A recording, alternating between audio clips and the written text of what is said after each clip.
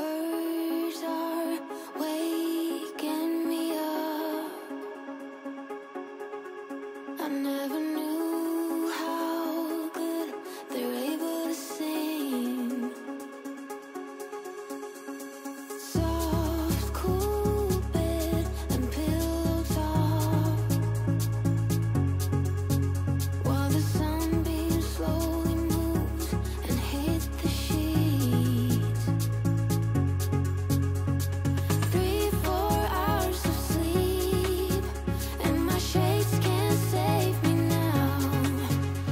The sun is just a preheat for the night that's about to come. But I just lost my phone, and I don't know where to go.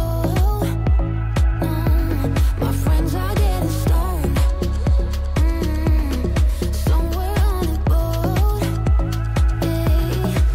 Though I feel alright, by a drifter's side, strangers on the go. That's all I have to know.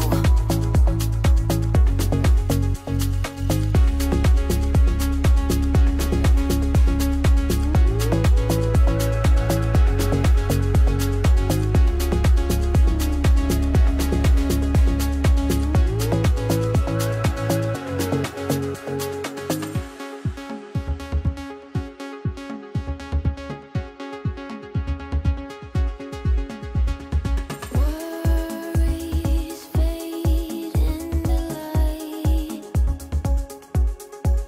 I hold her warm and we dance through the night. Our favorite song is stereo, while the sunbeam slowly turns into stars. 3-4 hours of sleep, and my shades can't save me now. The sun is just a preheat for the night that's about to come. But I just lost my phone, and I don't know where to go. My friends are getting stoned, somewhere on a boat. Though I feel alright, by a drifter's side, strangers on the go. That's all I have to know.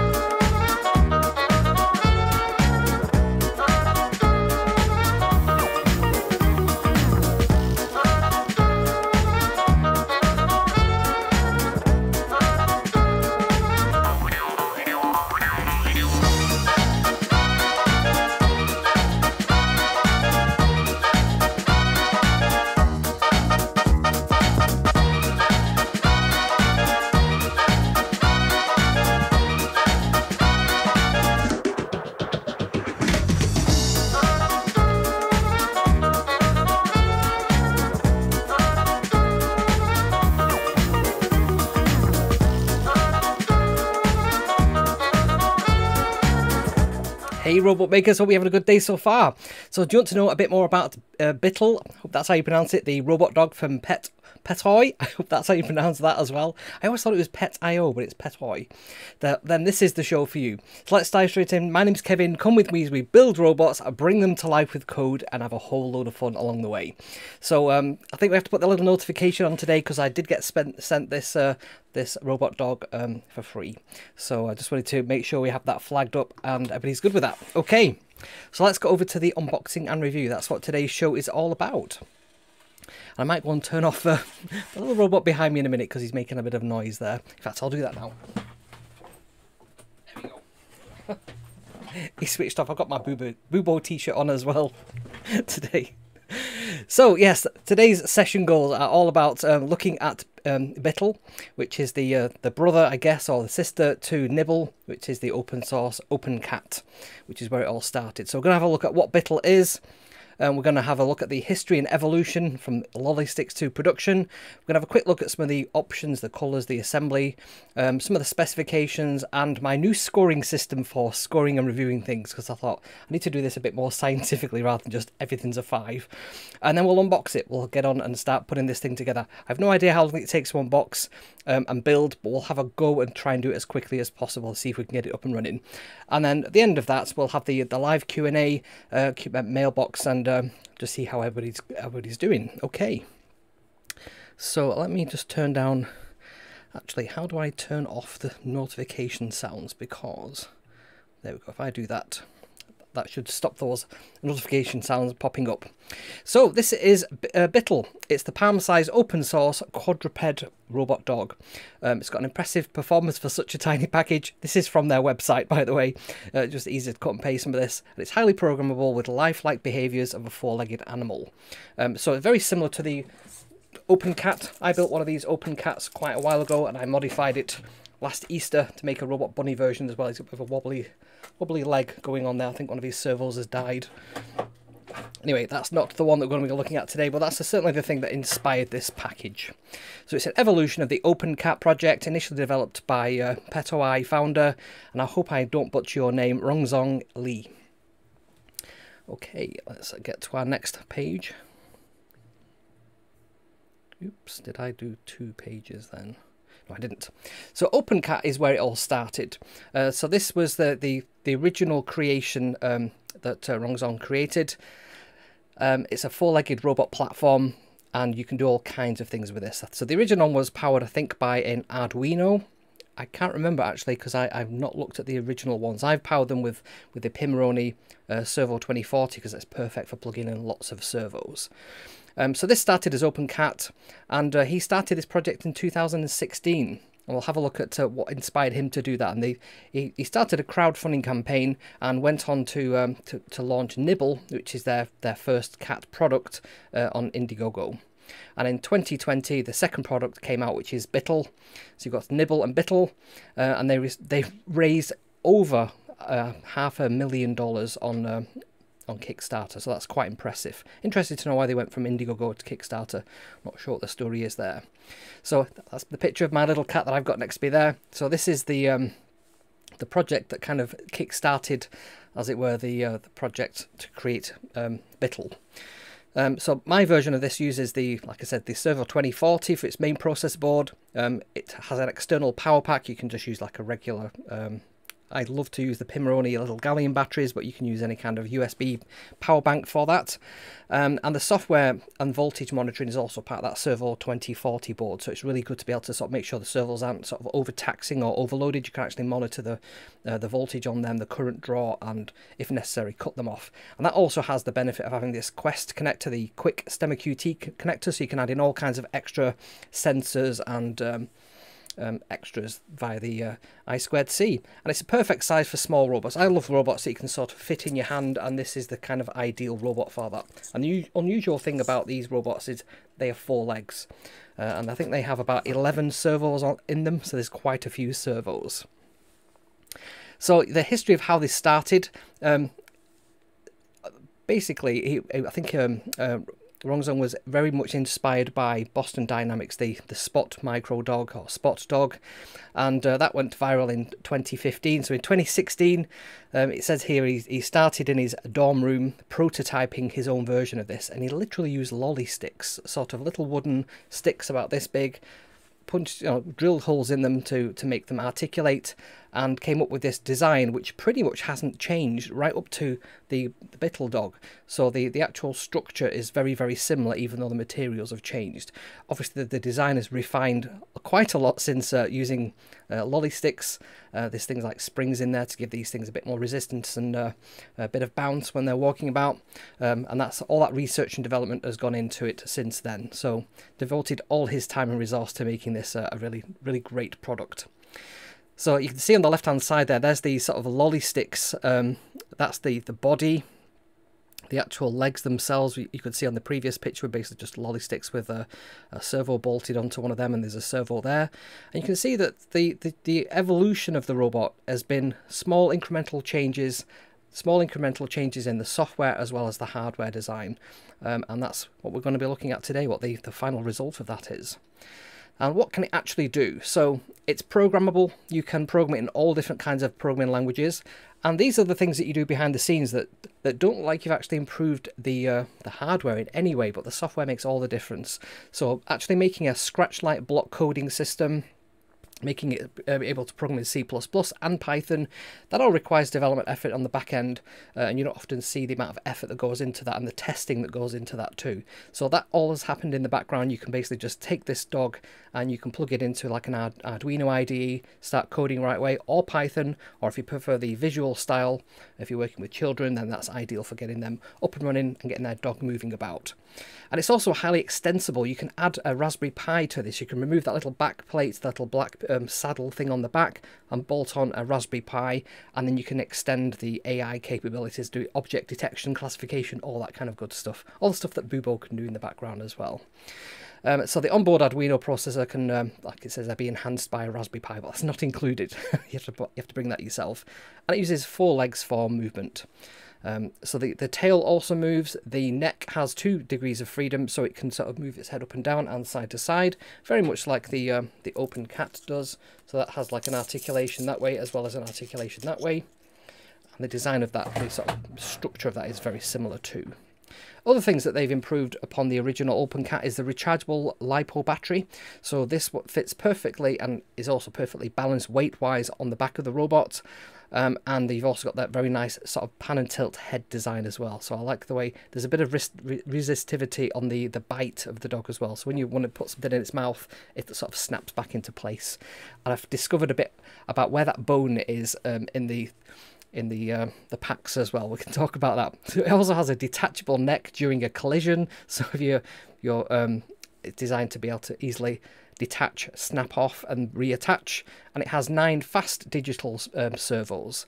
So I think I counted 11 in mine. I'm not sure I got that number from, but maybe it's actually 9.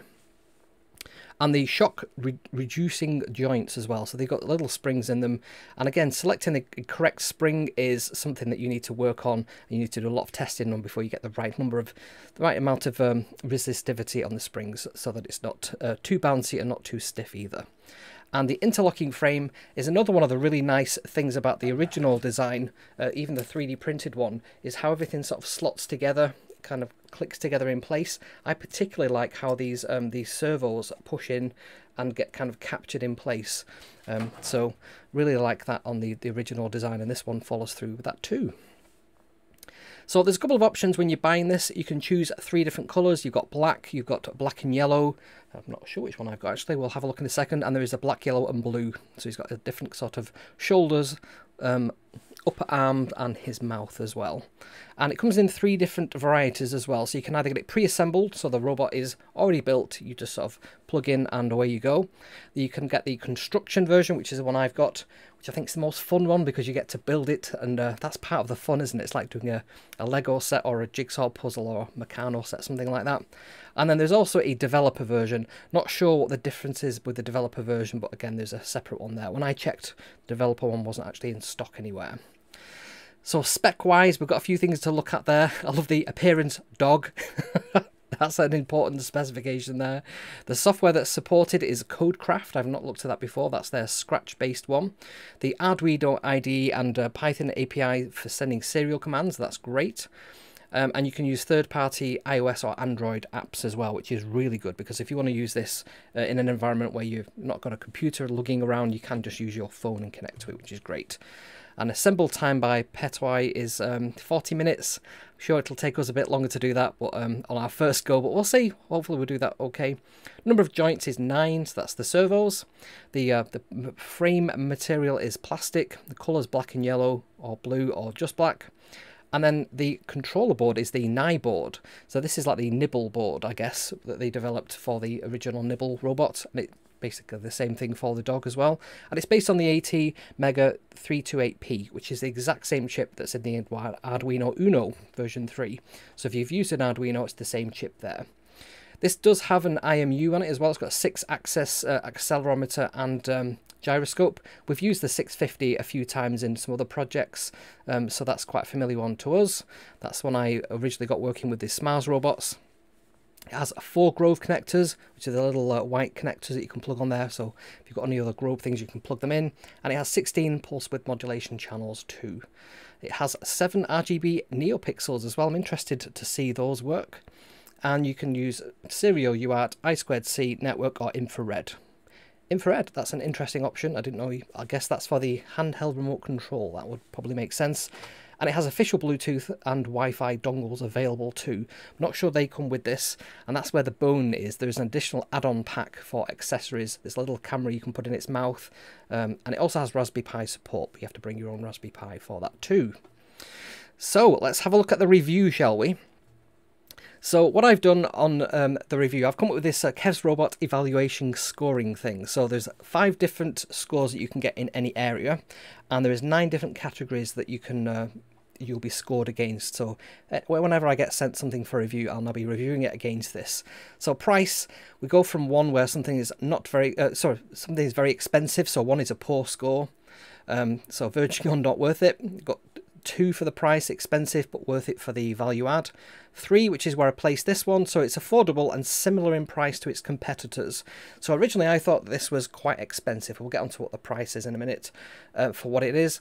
Actually it's not. It's about the same price as other competitive robot dogs of the same kind of size. So actually it's not too expensive compared to its competitors, but objectively I think it's quite expensive, but it is what it is. So 4 category would be cheap or great value for money, and 5 would be free or very, very low cost. So that's what I would classify that as. Okay.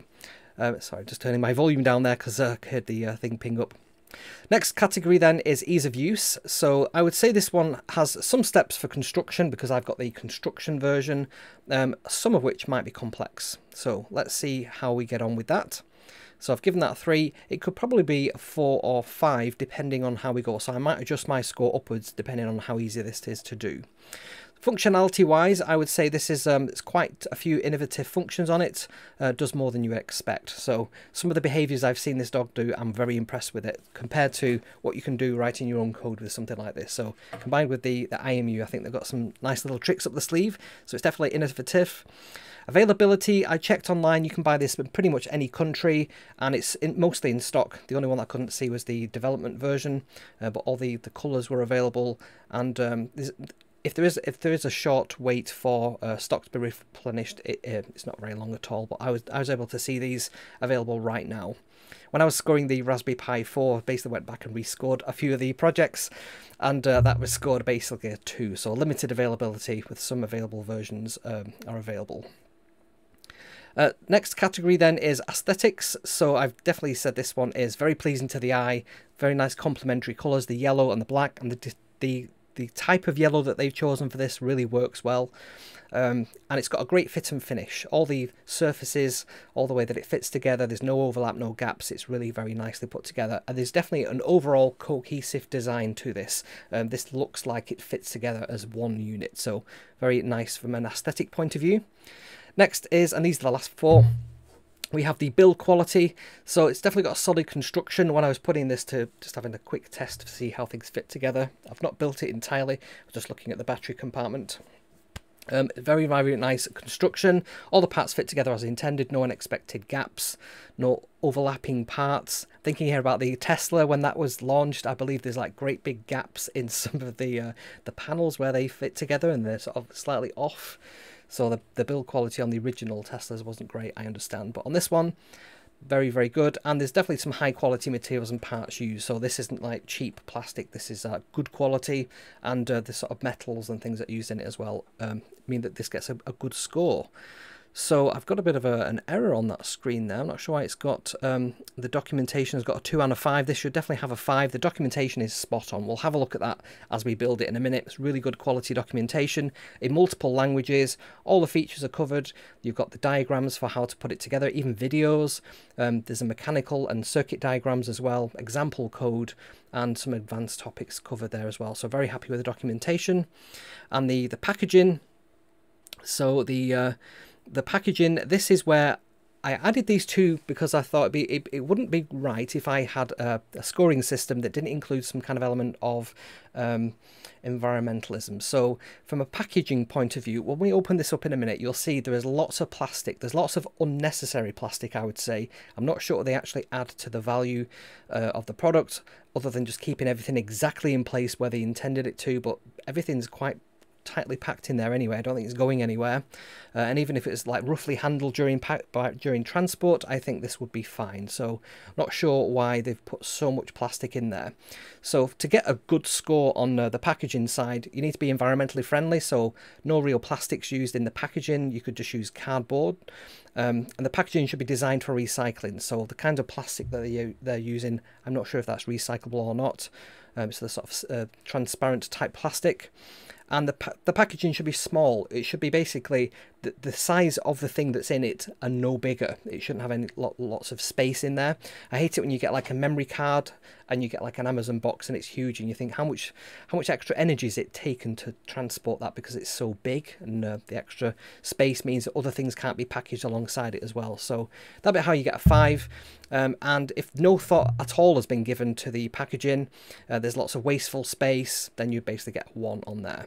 And similarly with the environmental score, this one looks like there's no consideration given to the sourcing, the production, the supply, delivery or disposal of the product. So I went online and I looked to see, did they have any environmental policy on there? Did they have any kind of, think about Apple, they're probably one of the companies up there who are very open and transparent about their, you know, that actually how they source the materials. Is it 100% recycled, for example? When they produce it, are they using green energy to produce the thing? When they supply it and deliver it, what are the CO2, carbon footprints of these things? And then at the end of the life, how do you dispose of it? Think about that robot that Apple have that can take your iPhone apart and then recycle all the individual parts. So to get a good score on that, you need to be thinking about that, have a policy, and be sort of hitting all those points I've just mentioned there. So I think this one is where it probably lets it down a little bit. I think if there's a little less packaging, and that they had a statement about how they produce this with an eye to making this more environmentally friendly, then I think they would score higher. So this is an area where I've looked at quite a few products to review, and they all score quite low on this. But this is something as companies develop. Apple is a multi-billion-pound company, nearly $1 trillion company. They can afford to look into this and have somebody dedicated to that. So if you like what I do, make sure you give this video a like. I can see we've got 5 likes on this video so far, and there's a few more than 5 people actually watching at the moment. So please give me a like if you're liking this content. Drop me a comment as well. Is this something that you were looking at buying? Let me know what your comments are, whether you agree with my scoring, whether you think I've been too generous, not generous enough. Let me know what you think there. And if you haven't subscribed to the channel already as well, what are you doing? I think 75% of people who watch this don't subscribe, so don't be one of those people. Definitely subscribe and help the channel grow a little bit more. I do go live every single Sunday at 7 PM, come what may. Whether I'm going to a steampunk weekend or not, I definitely make sure I've got some content for you, and I was even able to get some content live to you as well. So yes, live every single Sunday, 7 PM GMT, and I'll announce that on Twitter as well. Other things you can look at today, we're going to get to the unboxing in a second. So if you want to take a course on MicroPython or learning ROS or just an introduction to robotics, or even how to make the eye mechanism for Bubo, I've written some courses, and you can go over to kevsrobot/learn and you can take a course completely for free at your own pace. So I've put that resource together for everyone for free. And if you've not joined us on Discord, head over to Discord. It's completely free, as is everything we do here. If you go to kevsrobots.com/discord, you'll get a sign up link there. It'll send you an email after a couple of seconds, sometimes a minute, and then you can join our Discord group. And it's a great group of people in there. I love seeing pictures of robots, so that's the best place to have the conversation and post pictures. If you want to follow me on social media, I'm on TikTok, so I'm Kevin McAleer 6 on TikTok. You can catch me on Instagram at Kevin McAleer, and I'm also on Twitter, which is where I probably spend most of my time tweeting stuff out. And I'm also on kevsmac at mastodon.social as well, which I try and cross-post as where possible from Twitter to there too. Okay, what else we got? So, of course, supporting the show. If you want to help support the show, you can do that in a couple of ways. If you're watching live, you can do a super chat, which is a way of just putting on screen a message that says your name and your message. Yes, they're all enabled, just checking. If you want to do a super thanks, that's when I've recorded the video, it's finished, we're not live anymore, and you're watching it on replay, you can hit the super thanks button as well. And it's basically the price of a coffee. If you want to actually buy me a physical coffee, you can go to kevsrobots.com/coffee, and there's a buy me a coffee website link there to do exactly that. Or if you want to help on a more long-term basis, you can also go to the YouTube membership program, and that's like a price of a coffee per month. And again, that just helps support the channel, helps me buy all the bits and pieces that we need to build all these robots. Okay, so I'll just call out some of the supporters, some people who have already supported the channel, and this gets refreshed every time we do a video. So, and I basically cut off a month's worth on the supporter side. So we can see there we have Justine, we've got Roland, Zagaldia, we have Bill P, Mark, David, Shroomy, Derek, RGS, we have Roland again and Bill Bernard. We have 3 members. We have Tom Weiser, Shemi, Steve Phillips, and that looks like that's an old one. I wonder why that is. I'm sure there was some extra people in there. That's what I'm thinking. I'll dig that out in a second, just make sure we get the right people.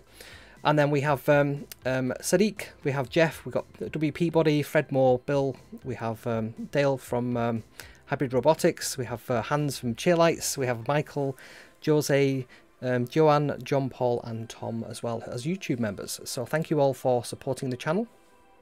And if you want to help join this, you can head over to kevsrobots.com/credits as well. Okay, so let me jump back over to our keynote and let's see what's next. Unboxing. Okay, let's get to it, shall we? So what I'm going to do, I'm just going to show you on the overhead here. We've got a second camera as well we can look at. So this is the box here. You can sort of see the size of the box. If I go back to the overhead there, I've also got some tools. I've got my trusty iFixit kit just in case we need to do anything. But it does actually come with some tools. So just let me know if the microphone is okay and you can hear me okay as well. So the first thing we're going to do is we're going to open it up. So the box is very nice. I do like that. And the first thing we're presented with is a great big piece of plastic. So let me just try and get this out. This is one of the things I was like, why is that in there? That's when that lid's down, this is adding absolutely no value from my perspective at all. It just seems an unnecessary piece of plastic. I don't know whether I can recycle that or not. There's no markings on it that usually have the recycling logo. And that will... Well, trying to get the thing to focus. And somebody would have had to design that piece of plastic. That's the thing that's frustrating, is somebody's actually spent time making sure that fits and that's got all the correct corrugated parts to be structural and so on.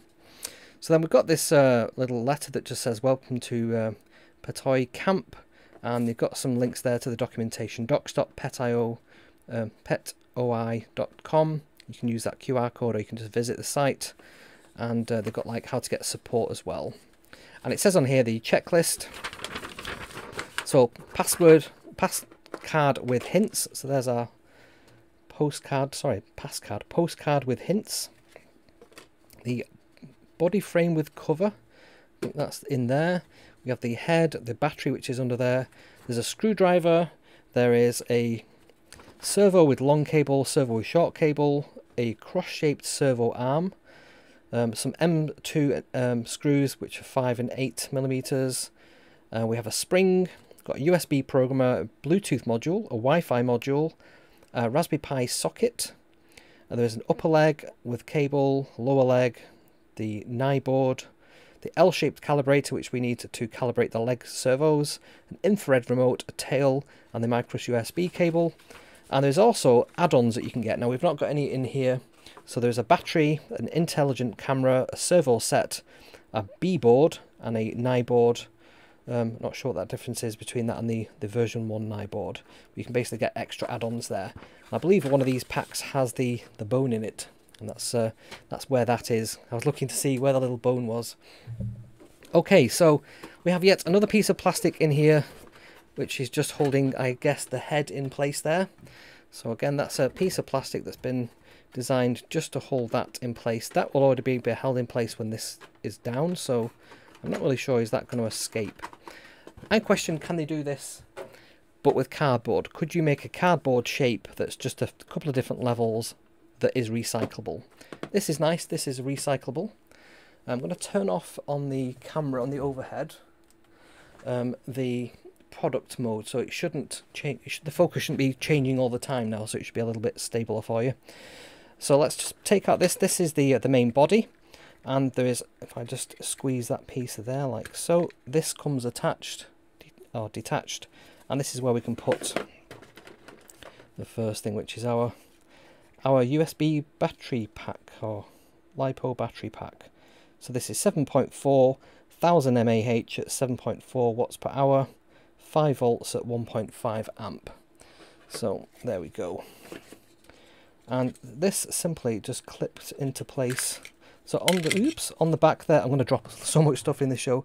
On the back there, there's like a little shape, almost like a bone shape, and there's a corresponding shape there, and this just flits into there and slides like so. And then we can just put, I think, the cable down there to connect to, I guess that's where the motherboard is going to go. And this just clicks into place like so. It's very nice and sturdy. Nice sort of design. You've got the PET.io logo on there as well. So I can just take that off for a second. Move that back so we've got a bit of work area. Then we've got the head. I love this. This is what I was saying about the head has got a tiny amount of grip on there. So if I have something like, I don't know, let's get something that it can bite hold of. Let's see if it can bite hold of this. I've got a iFixit component there. If I do that, it can grab hold of it. You can see it's just by the friction of that little piece of plastic there on the back. There you go, I've dropped something. If you're playing Kev Bingo, you can take that one off. Right, so there's the head. Another piece of plastic. Ignore the tower of plastic that I've got over there. Next, we've got the servo box. So in here, there's a whole bunch of servos. I'm not sure why they need to be in here. I guess it's to when they're shipping.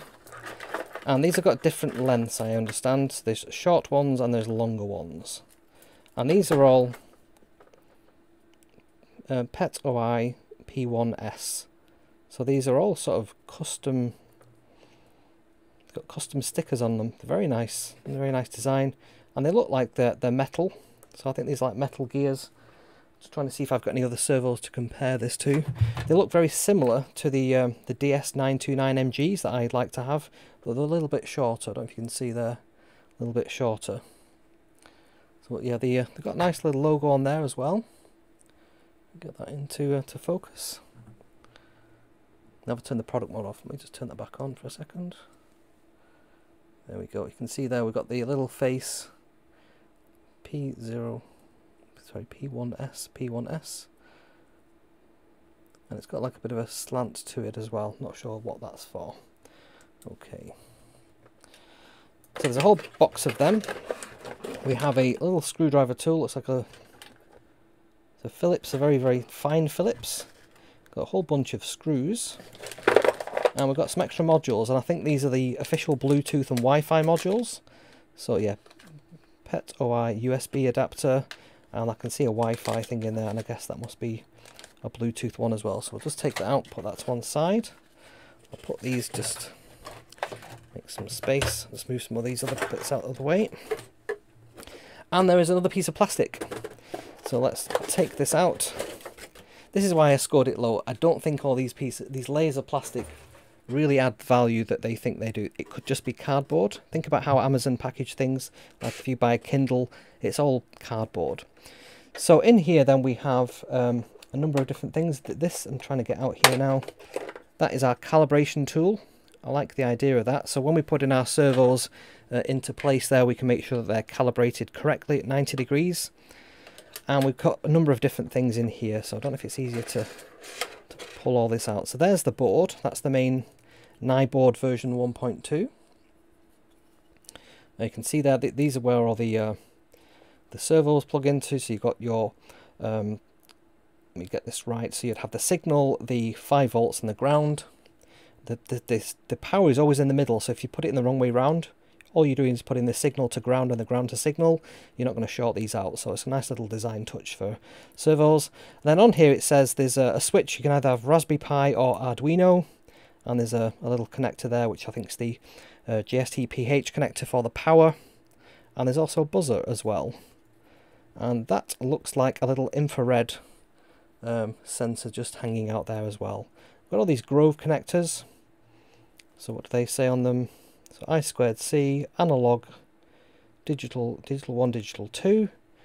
I'm very worried about this little transformer that's on here. I don't know if we can see that, but it's got like a little chip missing on it. I don't know if that's going to affect it at all. I noticed that when I very first opened the box. I'm hoping that isn't going to affect how it operates. We've got an RGB LED pixel there. We've got a reset button. And I'm guessing we've got, that's probably the main processor there, which is the 80 mega. And I'm not sure what the other chips are on there, but yeah, looks pretty good.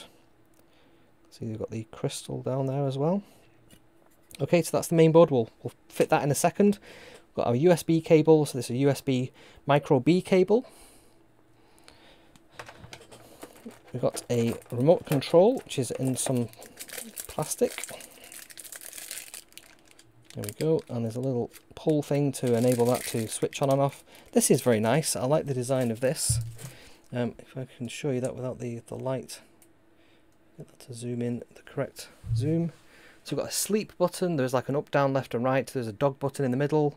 Looks like there's some kind of speed or dashboard thing. You've got a pause. I think that's a calibration button. And then there's all these different poses. A, B, and some kind of settings thing as well. So I'm liking that. It's very nice and light. And I'm guessing that that's got inside the battery already. So let's just check that out. Yep, so it's just a little CR2025 in there. That looks fine. Let's just put that on there. And then we've got all the individual leg components. So these are all the feet. We have the thigh mechanisms. These are not easy to get out. So what I'm going to do, I'm going to take that, throw that down there, and try and pop these out. This is where I don't think the plastic is actually adding any value. They certainly stay in place, but you've got to sort of pop these out to get them. Not sure why that adds value to keep them in place. I mean, it makes them look nice when they're on a shelf, if the lid's open, I guess. That's my favourite bit. The actual tail is a sort of rubber, which is quite nice. I'm liking that. Okay, so what we'll do now, let's go back over to me for a second over here, and let's load up the website so we can actually get some instructions. You can see as well the quality of the documentation that we have. So if I go over to here and I share my screen, so yeah, here we are. We can see we're on tools and preparation, and you can see there's a drop down there as well for the different languages, so that's pretty nice. Okay, so one thing I know about that's Chinese there. When you see that symbol, which is like a rectangle that's been sliced in half, that means middle. And then that next symbol is a writing table. So it's like a flat surface with 2 legs, and there's a little pen on the top. And back in the day, back in the day when there was this sort of Chinese dynasty, only the people of the highest sort of caste would have the ability to read and write. So that actually means kingdom. When you can, when you're posh enough to have a pen and paper and a writing thing, it means you're part of the kingdom.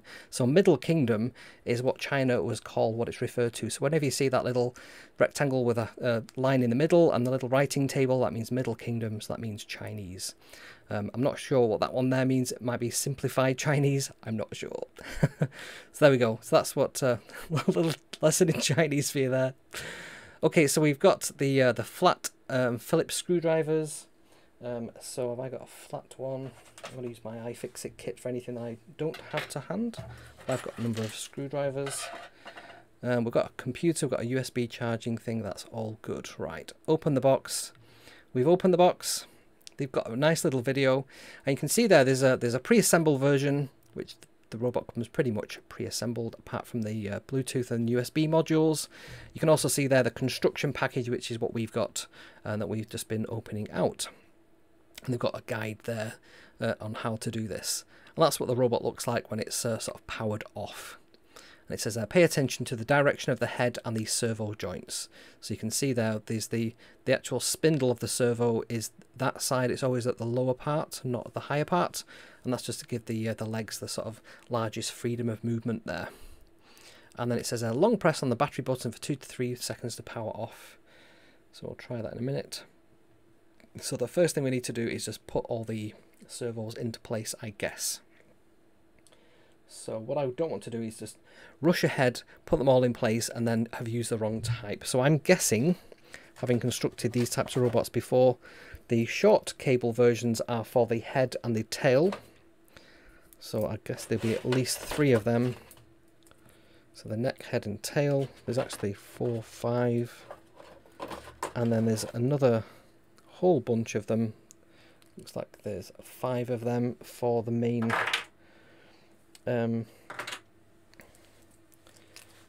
robot. So let's see what we can do next. So board configuration, you can use the desktop app, you can use IDE. Okay, assembling the frame, that's what I want to do. So it doesn't tell you there which to use.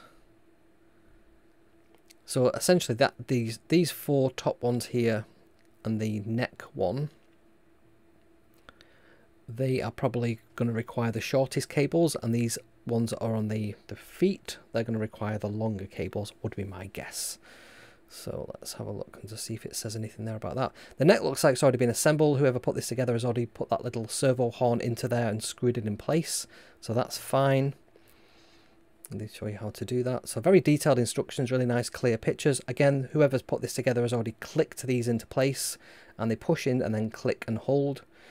So it's very nicely constructed. So that's already done for us. So we already have that essentially. And then, there we go. And then the legs have already been put together, but I guess they're just showing you how these are constructed. And there's a very slight amount of give on where the servo goes into the leg. And there's a spring mechanism. It just helps keep the robot from sort of shattering if it falls a bit too heavily. Okay, so does it say anything there? So we just need to use the M2 8mm screws. Can we see which of those? I'm going to have a look in this bag. So what I'll do, I'll go back over to our overhead for a second. Maybe give you a different angle so you can see what else is going on. So I've just got this little bag out of the box, the servo box, and there's a whole bunch of additional pieces of, and they're really, really tiny screws. They look like the ones that would be, what do I think they are? They are very small. These ones look like the ones that they're actually after. So David's agreeing there on the chat about the packaging. There should be no reason the plastic can't be swapped out for cardboard. It's good to see that that's included in the review. I thought so. I thought I would include that because it encourages companies to try and get a higher score on that as well, because nobody likes getting a low score. So there we go. I'm just going to take a couple of these screws out and put them on here. I did see somebody had a nice little thing for putting screws in. It was like a little bowl, and you know, you could sort of get them out a lot easier. I've not got myself one of those yet. Right, so I'm going to guess that I just need to undo this sort of tangle of servos. I'm not sure why they're inside plastic so that they can't escape. So I don't think there's any need to tie them in a knot like this. That just seems to be unnecessary and almost likely to damage the cables if people are not careful with them. Gone to all that trouble to separate every component out and then they sort of tie them together. So I'm not sure the benefit there. Right, I've managed to do that. Probably more to do with when they're putting these together in the factory, they want to make sure they've got the right number, would be my guess. Right, so let's just see. These are all the same size, they do look like they are. Yep, so we've got long ones and we have short ones.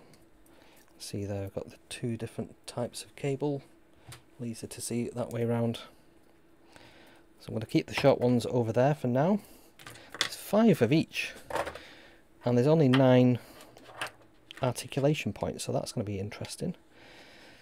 So, do they say on... so they say do the feet first, right? So let's do the feet first. I think they're going to require the long servos, because they're furthest from the board.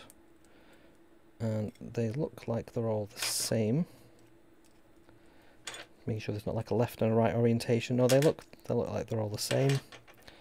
And what it says on here is you sort of get it in that orientation, push that in, and then that needs to be that way around. You always want the pivot to be at the highest point, so you've got the furthest amount of articulation. If you had it that way around, you'd be sort of pivoting in the middle and the leg wouldn't move as far, so that's why they always do that. These look like regular servo screws, look like self-tapping screws, so let's just try and see if we can get them in.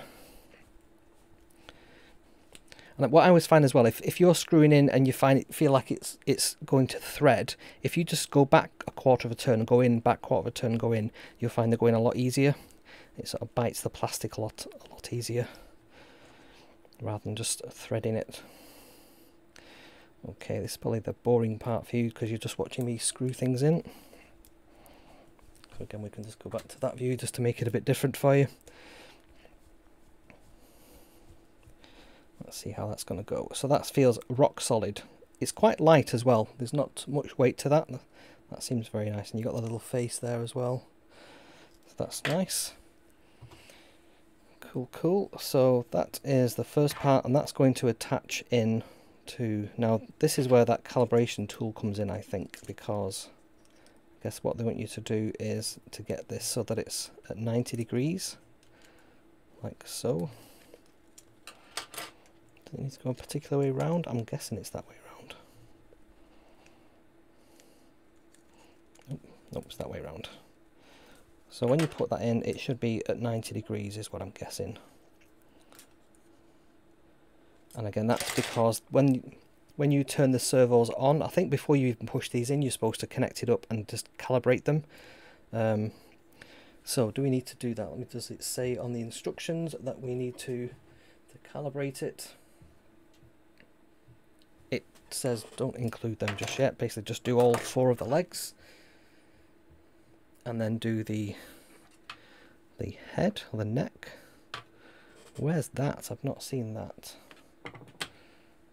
Oh, that's the dog head piece. So let me find that. I was looking for that piece and I'm like, I can't find that, but it's basically just that head upside down, and we're going to put a servo into that. But I need to know it's the short servo as well for that one. So which way around do they put that? They're going to do it away from the neck, like so. Now it's a bit of a design... I want to say design flaw. I'm going to say a bit of a design challenge there. There's a piece there right in the middle, and the servo's wire is exactly alongside that, so that's going to always be off to one side slightly. Right, let's just get... Oh, I'm liking that as well. It's magnetic. That really helps put this together. So let's just make sure. So the pivot point is going to be furthest at the back of the neck.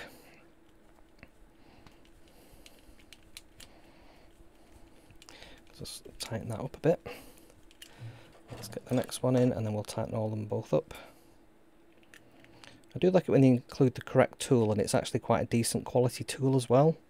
What I don't like is when they provide a tool and it's like a really poor quality tool and you end up damaging everything. These are quite tough to get in though, I'm telling you. Let's make sure that's flat. And let's make sure that goes in. Yeah, just getting those last couple of turns on it is quite hard to do, but if you don't get them in there, it will rattle and it will be not quite right. There we go. That looks like that's solid. That looks good. So we've now got the head done. So what else does it say? So up there, I think it basically just says we have to do both of these and make sure that they're in pairs as well. So I've done one. So how do they... They've got the wire going through there, haven't they? So this is what happens when I always rush ahead. So I've put that thing in, but I've not done that thing where they've sort of tucked the wire nicely through there. I bet that's too thick to go through, of course. So that means we're going to have to unscrew the thing enough to be able to get that back in. I don't know if you find yourself doing this. You follow the instructions, but you kind of skim read it. Or do you diligently read everything before you make a start? So Adam says the wire will come out the hand down the side of the head servo. Not sure what that means. Right, so what they had on here was kind of the wire in a kind of loop like that. Make sure we get this the right way around. Yeah, that's what they've got. Right, so let's just put these in. I'll get really fast at doing these once I've done the first couple. All fingers at the moment. And it goes in a bit easier the second time as well because the thread's been cut. Now, I do have a threading tool. I don't know if you've ever used a tap for creating screw threads in plastic. I've got a tap and I've pretty much got it set to, I think it's an M3 size. So I have it just here, just on my pin board. And that's what the tap looks like. So you can sort of change the end piece there. And there's like a really fine thread. I don't know if you can capture that on the camera. Maybe not, but there's basically a very fine thread on there. And as you sort of turn this through, there's a ratchet on it as well, so you can really ratchet it through. That's nice. You can reverse the ratchet that way. And that's really nice if you want to just pre-thread these things so that everything fits through nicely. Right, so that's that first one done. Let's see if we can get these done in sort of quick order. So first we need to loop that round like so, and that's going to be the matching side to that. Let's maybe do it that way round.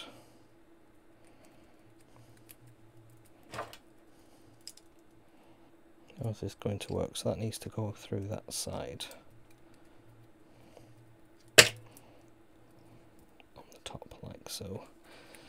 So I'm just trying to figure out in my mind which way around these go. So we've got a matching pair and the orientation is correct. That looks good. I shall get some more of those screws out from there.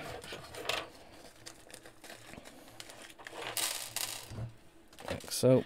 They've got a spare spring as well. I always like it when they provide spares. That's another quality sign of a product there. It means if anything happens or something breaks, you've got an extra. I do like that about IKEA. If you've ever been to IKEA, they have in their customer service and like returns department, they have a wall full of screws, and you can just go in and help yourself. I've always wondered, like, do they get people going in there like every day taking another screw so they can build something for free? But yeah, IKEA are very good at making sure you get the right quantity in each of their packages, and their documentation is very high quality as well. I like the way that they do it so that you can almost understand what you need to do just by the visuals. So there's not even like an instruction. So one of my robot maker friends, Camilio, who does the Auto DIY, he's created some amazing documentation for his robot. It's one of the things that he spent clearly quite a bit of time on getting that right. And that's a similar kind of thing. You can just follow the pictures and see that that's right. Okay, so I've got the first pair there. Let's do the second pair. So let's try that one. That orientation.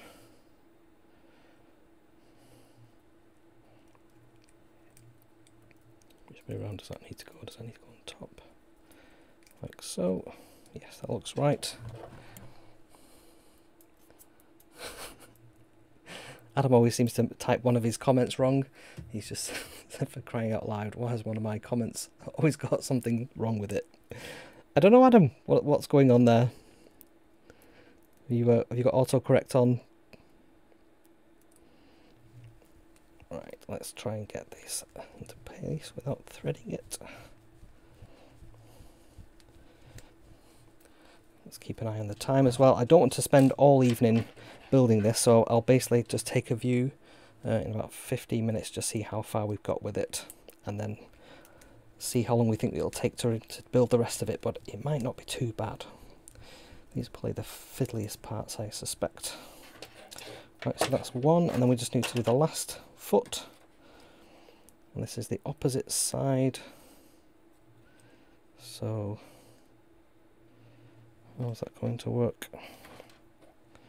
So that's the same as that one, so this side, it needs to go in that way with that on top.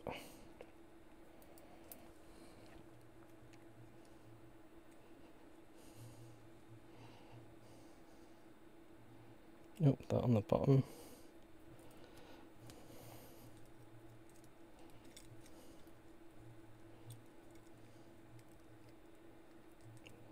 What? I'm confused. It goes on the top. Nope, start again, Kevin. Right, so that needs to go like so. That looks correct. Nope, that does not look correct. That would be the wrong way around. So that needs to go there with that on the bottom.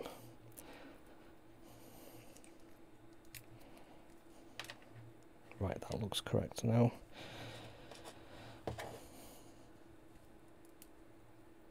Okay, last piece in there. So the Bubo robot, I've started printing a second one out. So I had an email from Raspberry Pi saying that they'd like to exhibit Bubo at the Cambridge Festival this year. And I want to carry on working on Bubo. There's quite a lot of software stuff I want to do to improve the AI, the hand detection and so on, make that really reliable and quick. And also, when you switch it on, it sort of boot up right away. So if I have to change the battery, you know, in the middle of the Maker Central event, I can do that and know that everything will fire up properly. So that's what I want to do, and that means I need to have a second Bubo to be able to do that with. Right, I've got all the feet done. Let's have a look now and see what it says we need to do next on the, there we go, on the instructions. So we've done the head.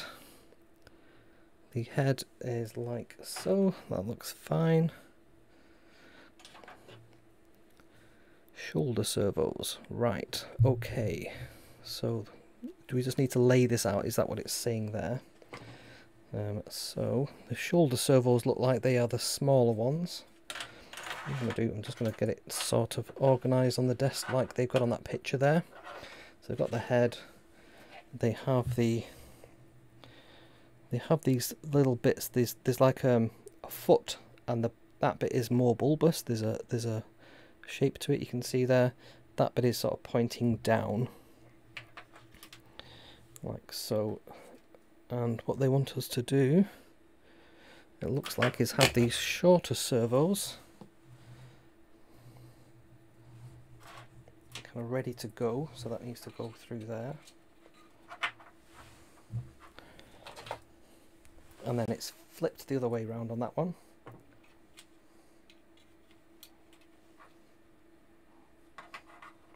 Like so, and then they want one leg, and then the same leg.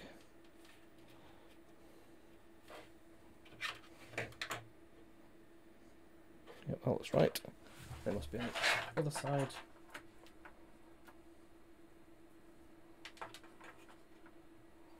Like so, and then we need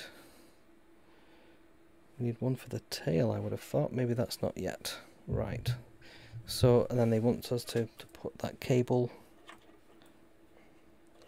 also into there too.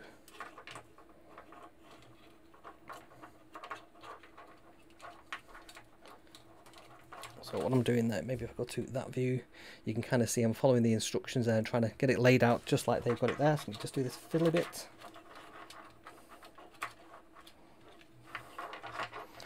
Like so.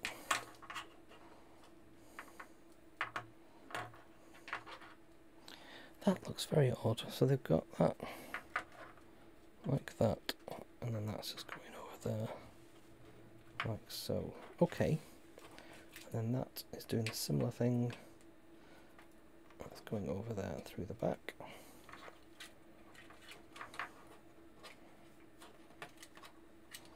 That orientation. It's just odd that they've got it looped round like that. I'm not sure why that's like that, but it is. And this one goes through. Oh, we need to get those other two on that side.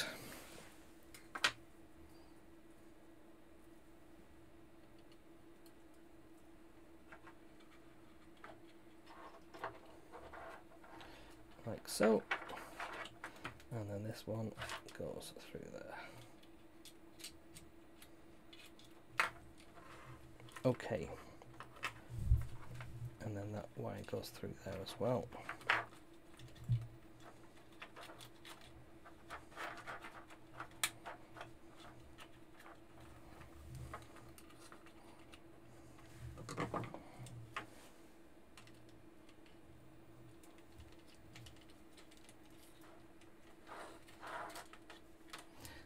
Jeez, this is complicated. Why is it not? Alright, let's just grab that one through.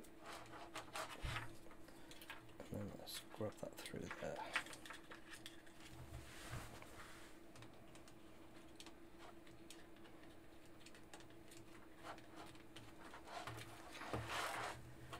Sheesh. Alright, of course all those are stuck to the motor because they're magnetic. Right, and then the last one goes in like so. Okay.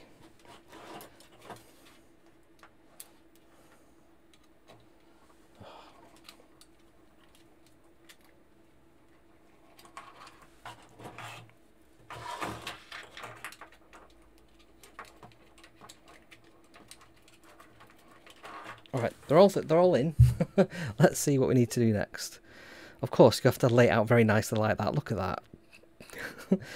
Okay, the head servo needs to go down there.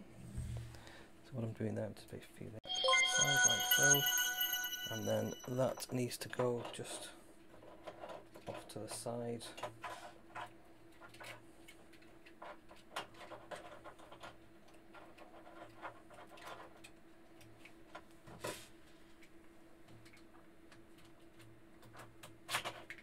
Go. Okay, mine's not as neat and tidy as theirs, and then you can just put the screws in. Right, that's nice and easy to do. I guess they're laying these out because when we want to calibrate everything, that just makes that whole piece a lot easier to do. So that wire needs to be, keep going through there. Let's go over here for a second. So I just need to get that wire through that little hole.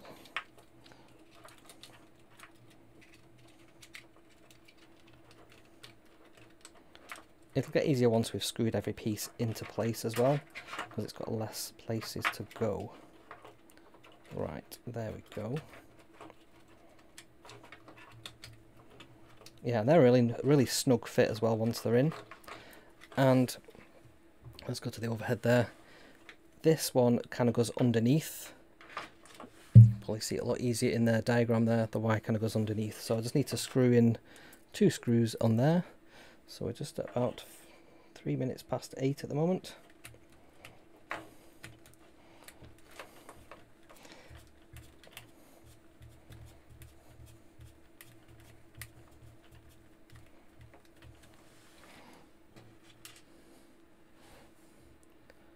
What's Adam saying there about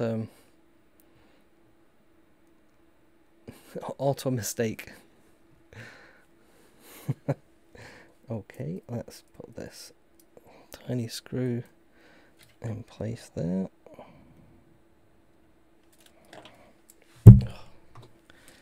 So fiddly. What I might do as well, I can zoom in a bit now that we know what we're working on. We can just Hit the zoom a bit better like that.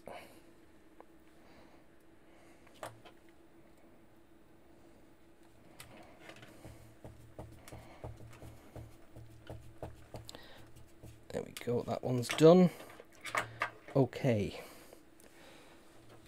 Just need to do that with the rest of them. So it should be, now that we know what we're doing, that should get a bit easier.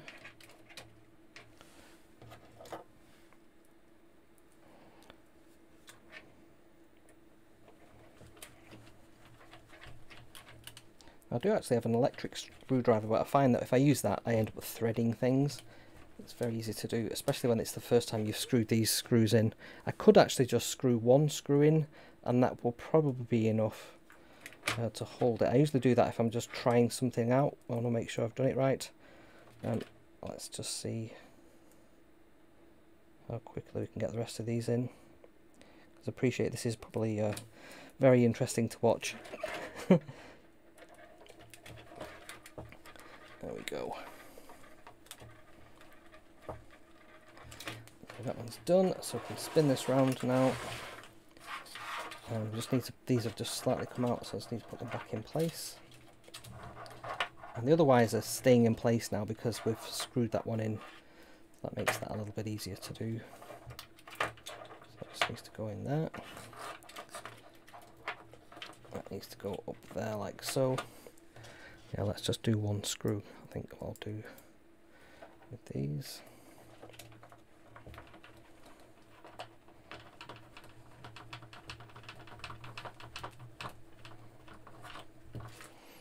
For now, I'll just do one screw for each of them, and that means we can blast through that part of the build.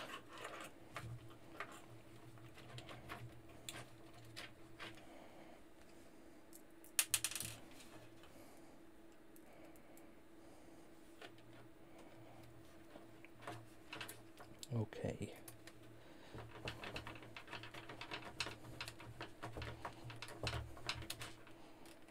And then do we need to do anything next on the neck or anything? Or is it just calibration? Let's have a see. Yep, so it says put the power in now. So where did I put the power?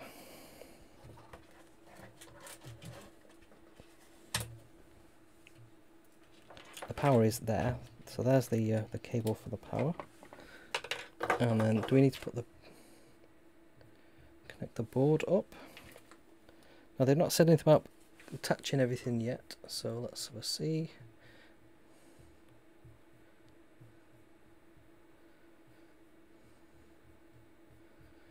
Right, so I'm following the instructions. At no point have they said to actually, yeah, right. This annoys me, this kind of thing. Let me just go back over to the instructions. So we've been diligently following these instructions one step at a time. At no point is there any board screwed in. So it goes from that to that one there, where there's clearly a board attached and they're connecting the battery to there.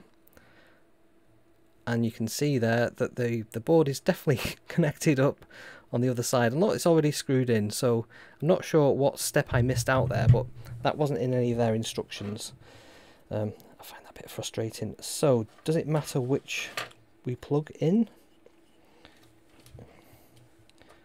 Let's basically just plug in it. Surely there's a configuration thing that says...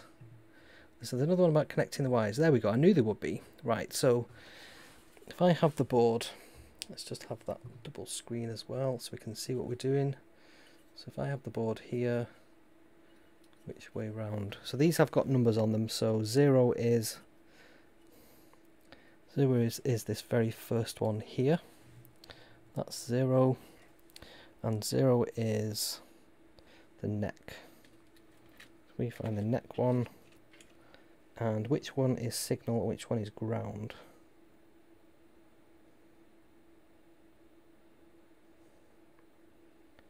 So that's not clear. Have they got a diagram for that? Yes, they have, which is just there. So ground is the top one, ground is the black, so the black is the top. Like so. And right, what's next? We just need to know the order of these and we can plug them all in. So where's the next one? So Now, have they got the robot same orientation as me? Yes, they have. So I put it that way round. I put that there. So 8 is the shoulder one. So it's this one here. That is going to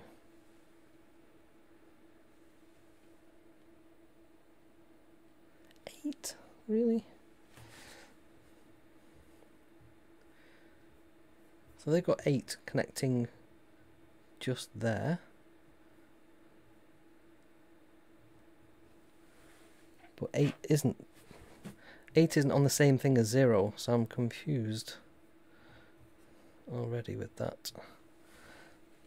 I mean, I can connect it up to the one they've said, but 8 is around the other side. Well, that won't even stretch. So that's very confusing. Why do they do this like this? So as you look at this, they're connecting 0 up to actually number 7. So I'm going to spin that round. I'm going to connect that to number 7. Ground being up.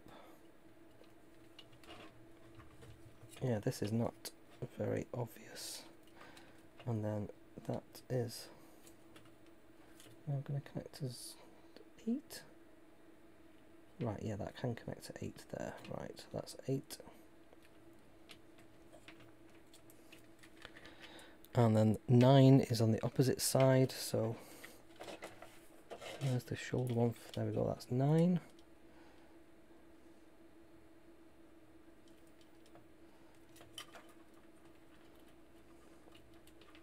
I mean, what I would do on this, if personally, I would make it so you can put any in any order, and then in the calibration you can basically just fix that up. So that's them ones done, and then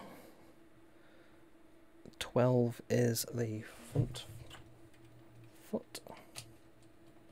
Well, 12 is on that side there.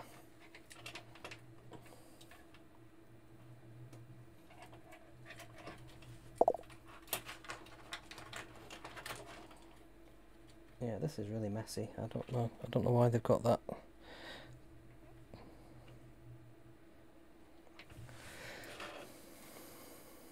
Right, what I'm going to do, I'm not going to put all the other servos in at this point. I'm simply going to apply the power, and let's just see what happens, because I don't think that is the correct orientation. And then you hold down the power button for 2 to 3 seconds, it said. So where is the power button? Is the power button on the battery itself?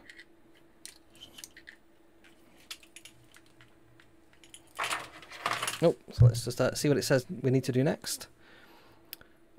So we've done that.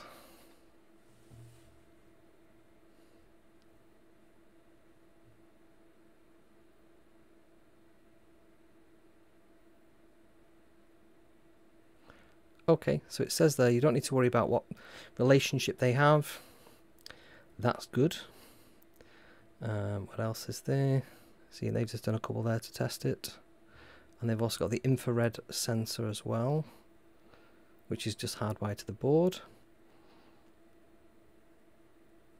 Okay, there's the section where they're screwing it in, so okay, and that's the board. So at what point do you just press the button? Oh, they've got a different type of board there as well. Prepare for calibration. So, and there's the little button for calibration. I just want to know where the power button is so we can press that and we can just see if something comes to life, because that calibration shouldn't take too long to do. I don't really care too much about the calibration piece. Let's just zoom out. Final assembly. Okay, that's all good. Look at that as well. They've got like a little thing for the wires to go into, which is really nice. That's a really nice touch. Does that mean they come off? Curious to see how that works. I'm just trying to pull the piece of plastic off. That piece of plastic there, they've got that off there. So how did they do that? Alright, just pushes off.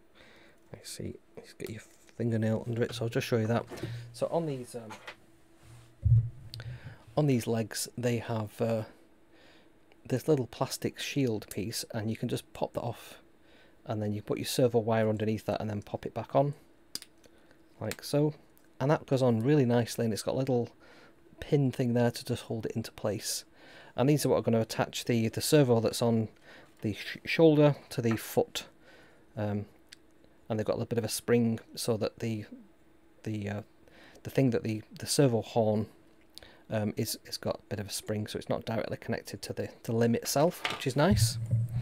So I'm just going to quickly skim through and just see if we can see where the power button is on here. Oh, they've got the tail there as well. That's a nice touch. Playing with Bittle. We just want to know how to switch it on. That would be nice.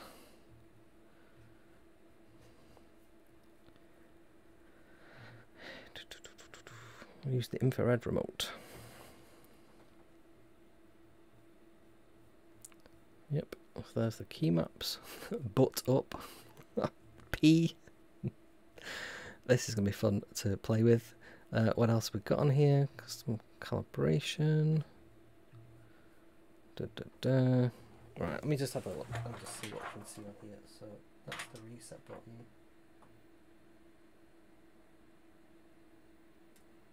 Does nothing.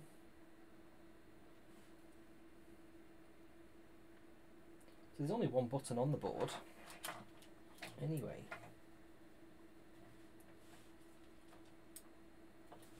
I just held down the reset button just to see if that would actually do anything. Why am I not in focus? There we go. Just to see if that does anything.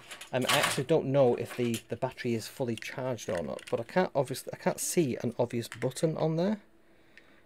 So I think you just plug that in to power it.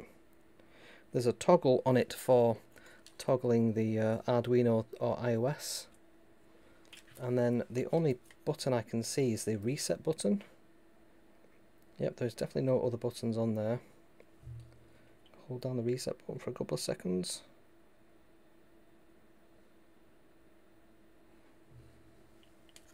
No, it's happening on there. And it won't be the case that you have to have all the servos plugged in to get this to come to life. I know that won't be the case. All that would happen is just you'd get a particular number of them moving. So which way around do these go? So I think what happens next then, because we're going to run out of time on this, it's going to be like a 4-hour live stream otherwise. So we would push this into place on the that way maybe on the limb, so that we can have a limb like so. And then we would do the same on the bottom one. Yep, that's going to be correct. Like so. And then we would check with that tool that it's exactly at like 90 degrees.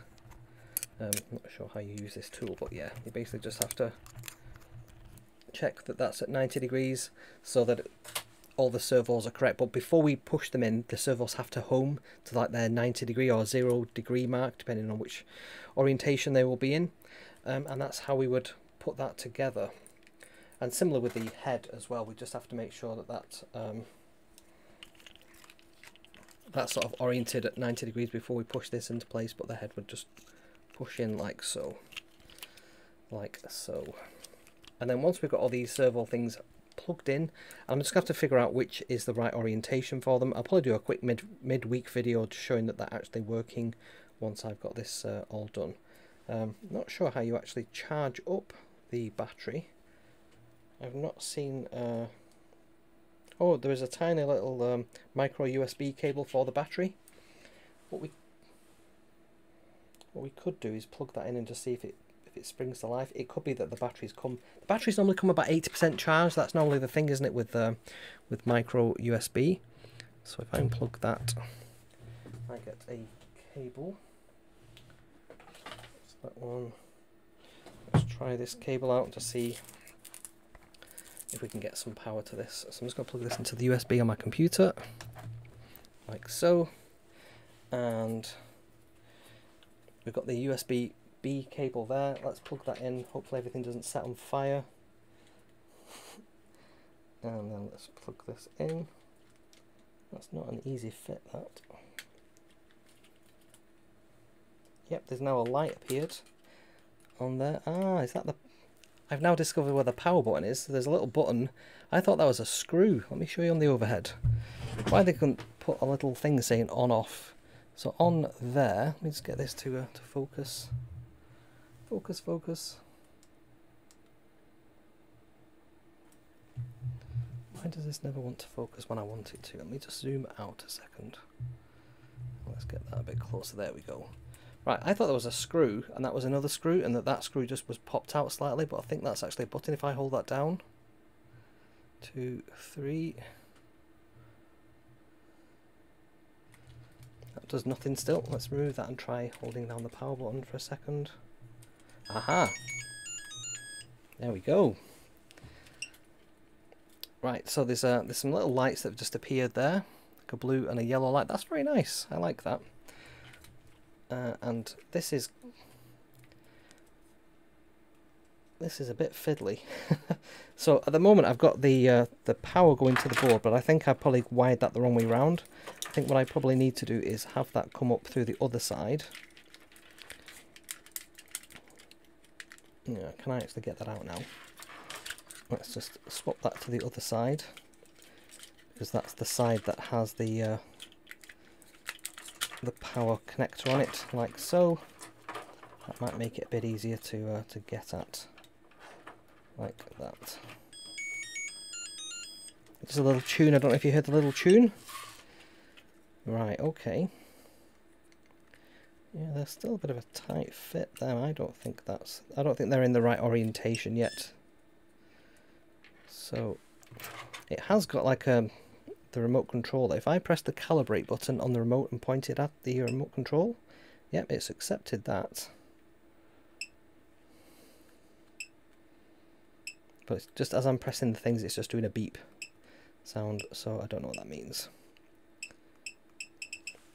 Well, the good news is that damaged board, that little chip that looked like it was damaged, doesn't seem to be causing any problems. It's not getting hot or anything, so that's a good sign. And the fact we've got some light showing there as well, that also gives me hope that we can get this up and running. So what I'll do is I'll power it down now just by holding down that power button for another couple of seconds. There we go, the blue light's gone off. I'm guessing that means that's everything off. And I'm just going to quickly skim through. I don't know if anybody's... we have PetOI on there already. Hey, how you doing? Let me just have a quick look and see what you've said in case you give me any tips there. I was trying to find the power button. I couldn't find that on anything. So no need to read the numbers printed on the board. Brilliant. That really helps. The battery won't supply power when charging. Perfect. Right. Okay, so now that I know that, I can very quickly plug these in without caring which order they are in on the board. Tell me if I'm doing this wrong, please. Okay. So what I'm going to do, I'm going to try and get them to fit to the best side and hope that it doesn't matter the order that they're in. Let me know if that's right. Hi, how are you doing? So are you watching from Beijing at the moment, or are you more local? Right, so we just need to make sure the black side is down on all these. That's the ground. And does it matter which way around I plug these in? Or can we do that in software in a minute? Right, so that's that side. These are this side. So I'm just going to do whichever is nearest to it. Like so. It'd be great to get this actually walking about while we're here.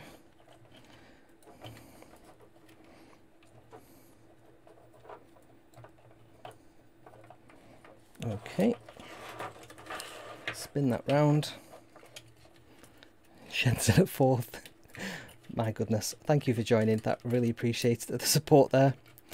Right, okay, so let's just plug these in.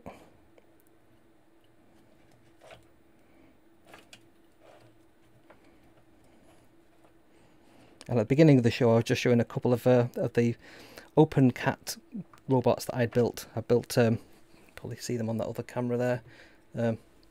There's a green one, and there's a yellow one which has got the rabbit head on. So we were just having a play with that just beforehand. So let's just zoom back on this. Let's get, there we go. We can see a bit better now. Okay, so we just need to get those other two plugged in, and then we can get to the next part of this. I'm just going to whack these in anywhere.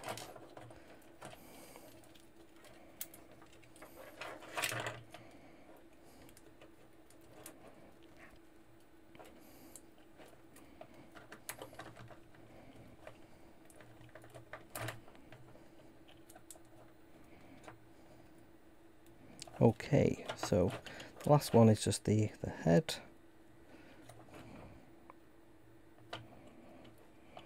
Like so. And I think that is all these servos in place. So we can just pull the cables down now, just to give them a bit more. That one's not right, that's the wrong way around. There we go. Let's just pull these down a bit, like so, and then we just need to screw in, I'm guessing the last 4 screws. I'll just do 2 diagonal ones, sorry, just off camera a bit there, just trying to fiddle with that.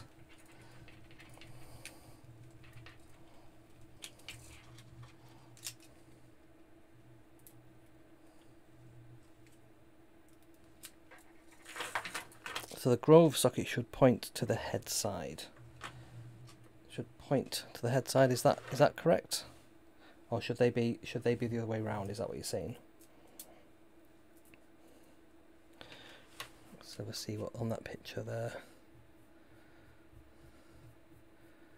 Let me just jump back to the other picture. Just trying to find on the web page there to see. I love the documentation, by the way, it's great. Just apart from 1 or 2 bits. There we go. Right, so the Grove, right, I see what you're saying. Okay, so let's just swap that round.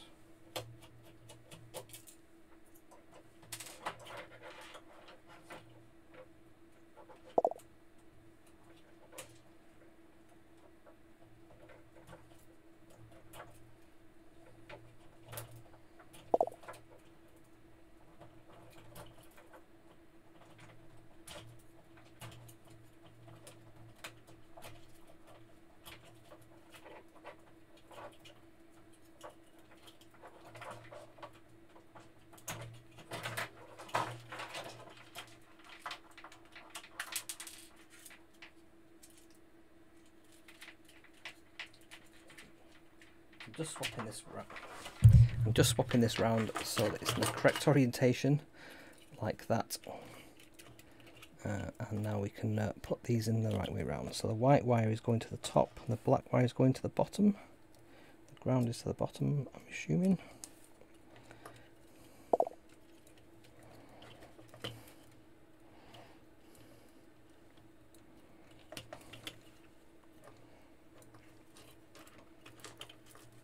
Yeah, if you ever want any product testing, I'm really good at this kind of stuff because I'm stupid. I make all the kind of mistakes that everybody else will make. You can ask Pimmeroni about that. I break all their things for them. There we go. Okay, so we've got those 3 there, so let's do that one.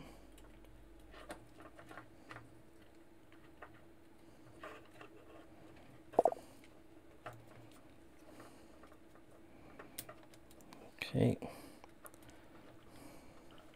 Oh, I'm showing you that, and I'm like working away here. Let me go back to that so you can see. Sorry about that. And then that last one there as well. Okay. Right, so that should now be the right way around, shouldn't it?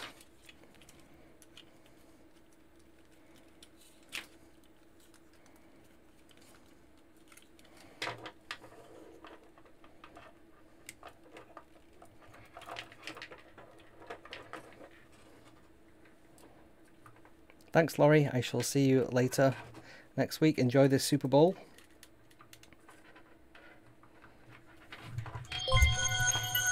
Oh, we have a new subscriber, Intelligent Just Read. Subscribe to the channel.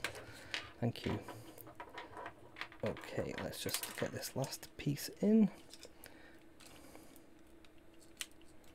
I'm just going to do 2 diagonal screws for now, just to speed up this process a little bit.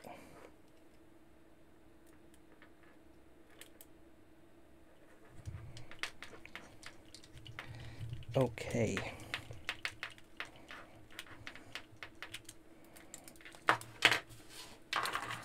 So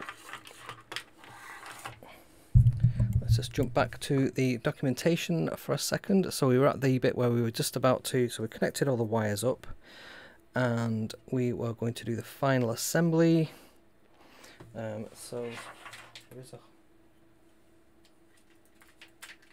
screw for the head. So are these the smaller screws, or are these the 4mm ones? Case. So what I'll do is go back to that overhead there. So these are the smaller ones. These look like the ones that go in the middle of the servo, and these are made of metal because it's like a metal spindle on the servo, isn't it?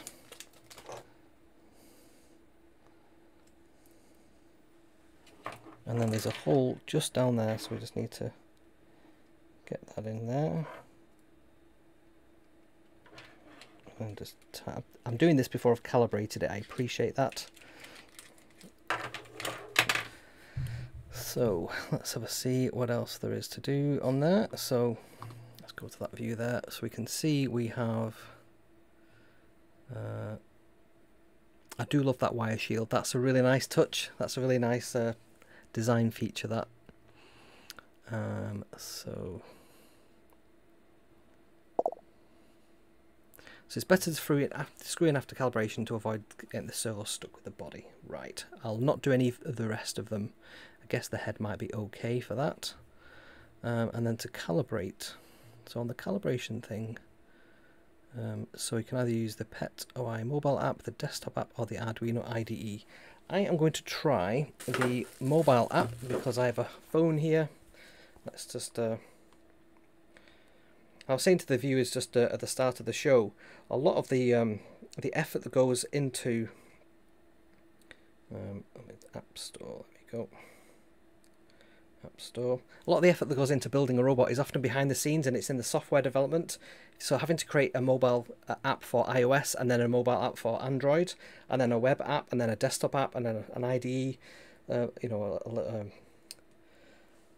Arduino IDE library, then a Python library, then the code blocks one, the Scratch. So pet OI. Let's see if I can find this.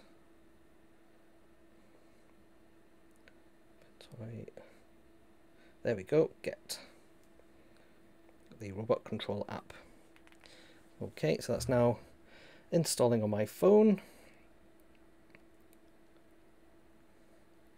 Now I wonder if I can share my phone screen so you can see what I can see. Let me just go and grab a cable.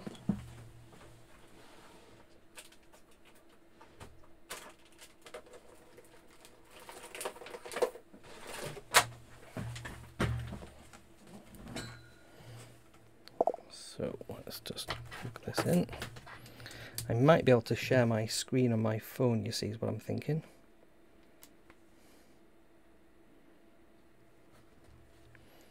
Right, so that's now just doing its thing.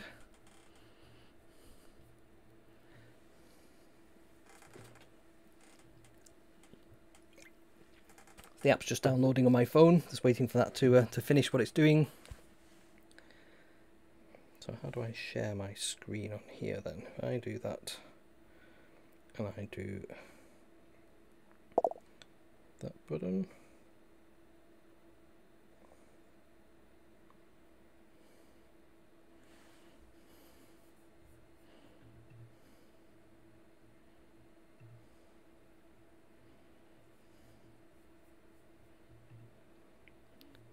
There we go. So there is a button for sharing my screen. I'm going to try this as an experiment. Let's see if this actually works.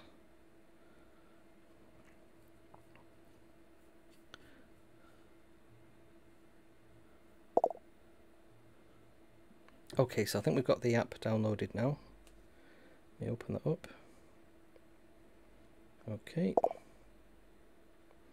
Just agreeing to the terms and conditions. There we go. And we've got a list of Bluetooth devices. So I'm guessing what I need to do first is just power this up.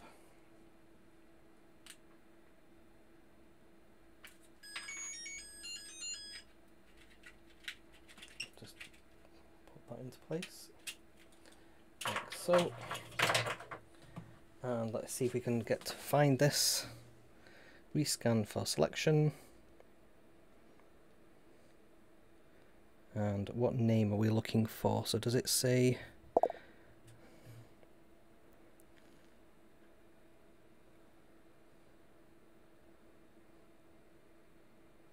Just looking for the name of the Bluetooth.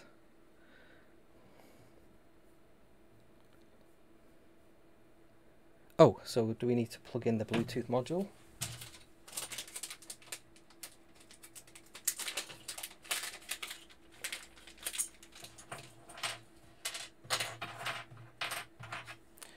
So I have a number of connectors here. There is a USB adapter, there is a Wi-Fi adapter, and there is a Bluetooth adapter. So the Bluetooth adapter's got a number of ground plus, and there is a little cable here. And I don't really think I should do this while this is powered on, so let me just power that off. Okay, and let's just make sure we get this the right way round. It's ground.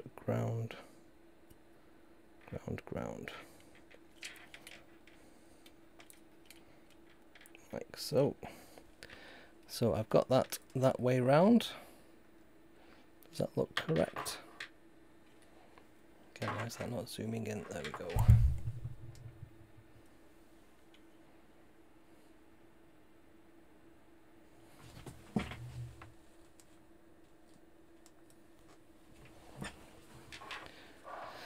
There we go. So I've got the Bluetooth adapter with that text that way, and the circuitry is pointing backwards. Let's power this on.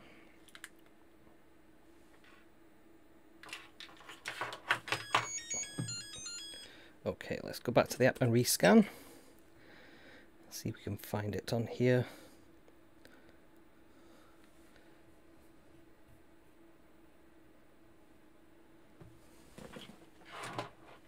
So the LED is flashing on there, and we're looking to see something that's called BLE, something like that. There it is. Let's connect to it. I've got a nice little noise there. It's connecting. There we go. Please assemble first. I've assembled it, and we've got this really nice thing here. So how do we calibrate it? So what do we need to do next? Select robot ... calibrate. There we go. So please install the limbs so the upper and lower limbs are perpendicular to each other.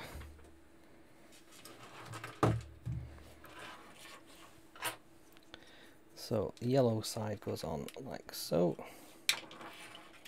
Let's just remove that.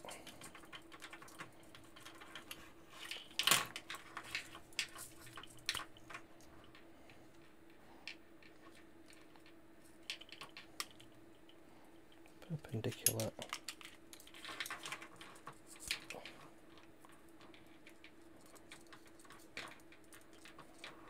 Perpendicular.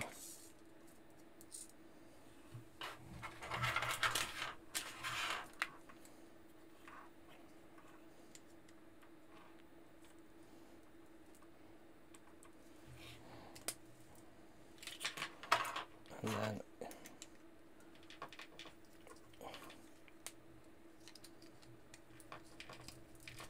perpendicular and perpendicular.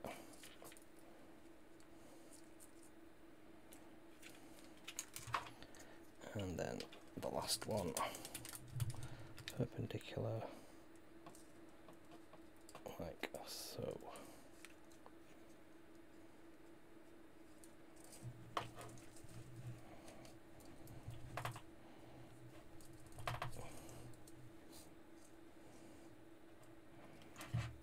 Okay. So the robot is perpendicular. Let's see it from that side, like so.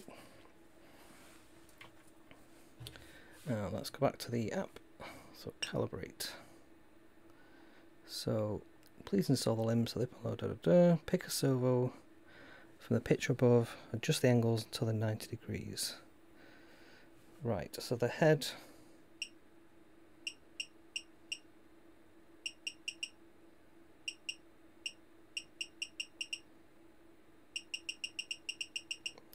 Just experimenting, seeing what happens when you press the buttons on the app.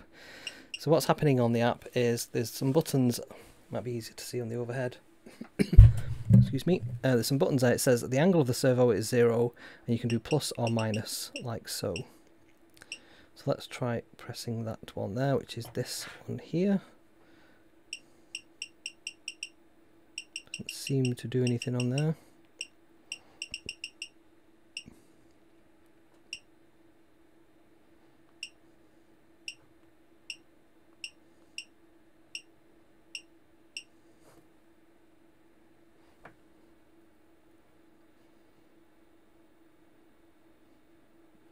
Reverse the servo connection, the black cable near the PCB.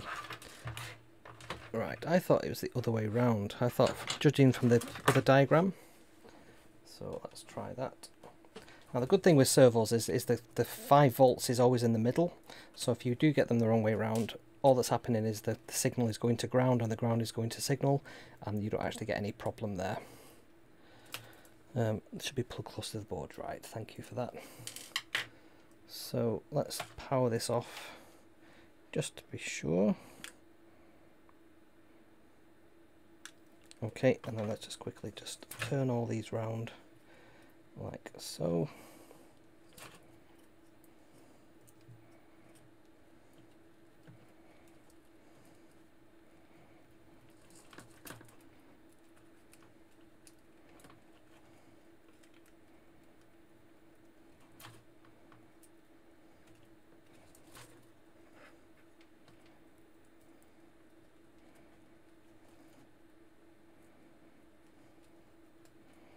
How does it know which is which? That's what I want to know. At no point have we said which connection goes to which port on here. How does it know which is which?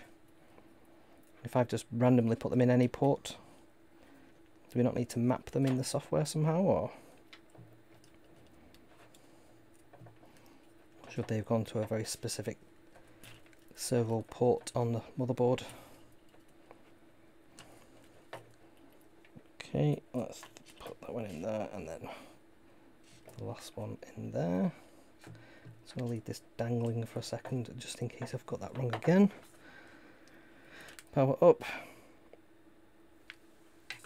Powered up. Let's get all the... God, it sprang to life then. That's a good sign. That means all the servos are actually connected up. However, I think we now need to run through the calibration properly. Okay, so the head one, for example, that we know that's probably wrong then, isn't it? So do I need to reattach the Bluetooth? Let's just do that again.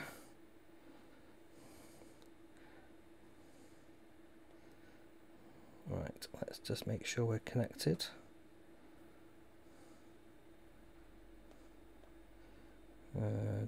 Connect. Okay. Okay, we're connected up.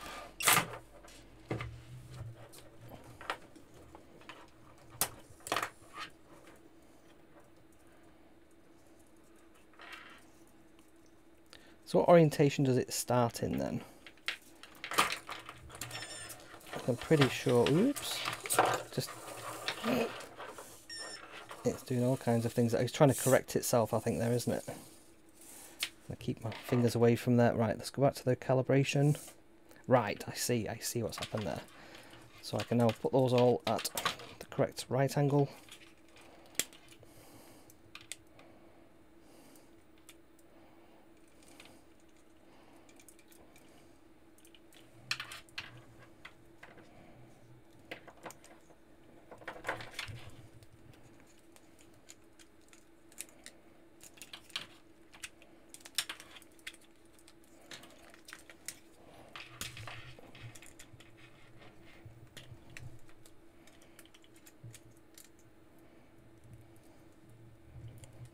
Okay.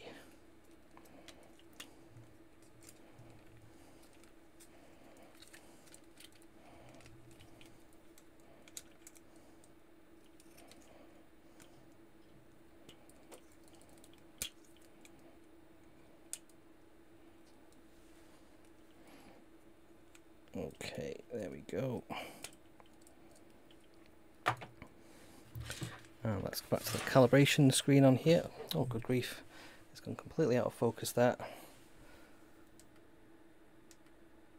There we go. Sorry about that. Okay, calibration. So let's try the neck.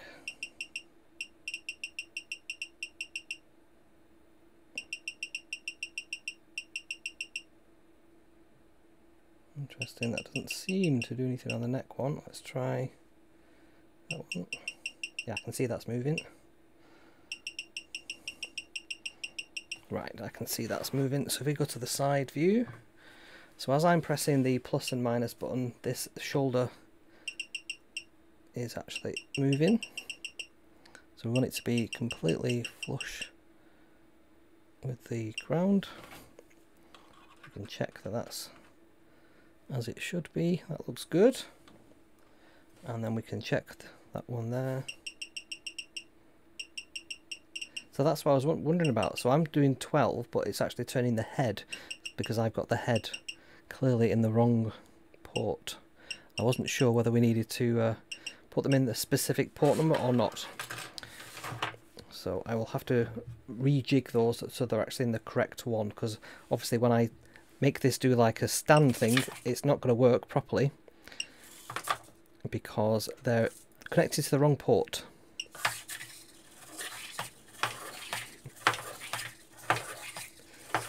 So there we go. Yeah, so I can see that that's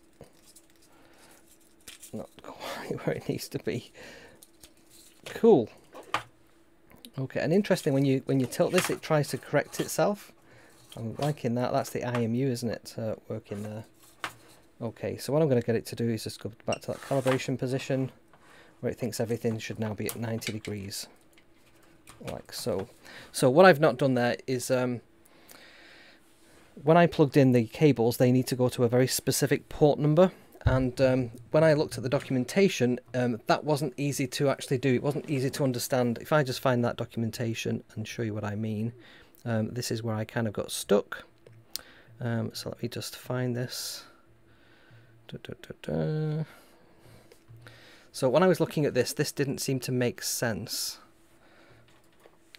So as I'm looking at the robot 0, which is the neck one, that needed to go to the very top port.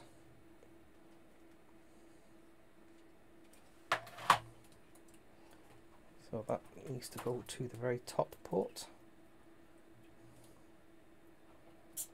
Yep. And that top port is number 12. So as I look at that number on the side of the motherboard has a 12 on it, and that really confused me because there's a 12 there as well, but that one needs to go to the very back one. So the very back one there, which is that one there, that needs to go to that port there. Yep, and that's certainly changed the orientation of that. Okay, and then let's just see, let's just zoom in on that. And that one goes to that one there, which it is doing. So that first leg, I think, is correct. So that means we can screw in that leg. Okay, let's go back to that one there for a second.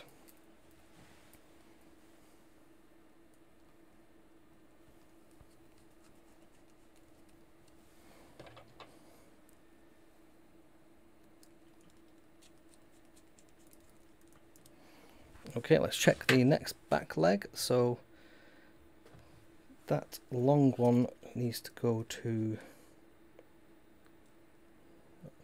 there. That one needs to go to the very top, that port there.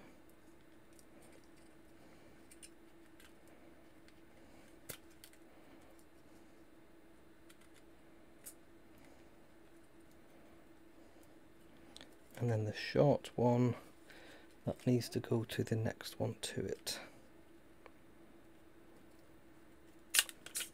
Let's just disconnect that before we do it, because it's going to chop my hand off.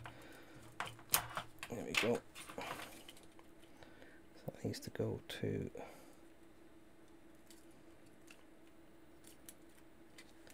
Why am I? This is fiddly. Right, let's just do that there. There we go. Okay, so we can now push that on.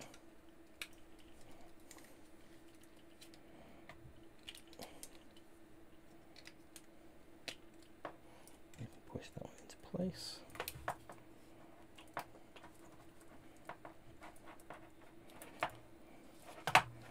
Okay, and then we can make sure that calibration is correct, because it doesn't quite look right there. So let's select the back leg. Number 11, I'm just selecting there. I'm just going to correct that.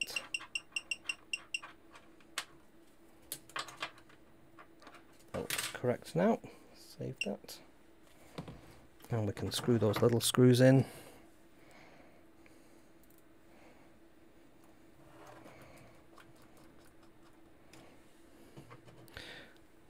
So the number on the board doesn't matter, it's handled by mapping. The number 12 drawn on the joint is just for indexing. Later we can send motion joints to that joint. I've got you. That was my misunderstanding. Okay. Okay, so now we just need to check these are correctly in the right place. So the short one needs to go to the second position. The longer one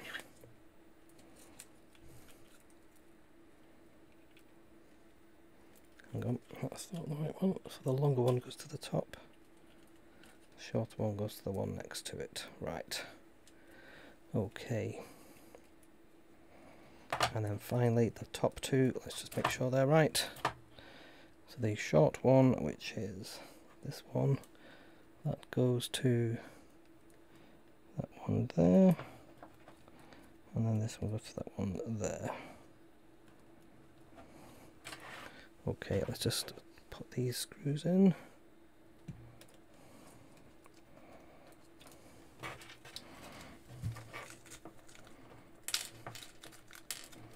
Okay.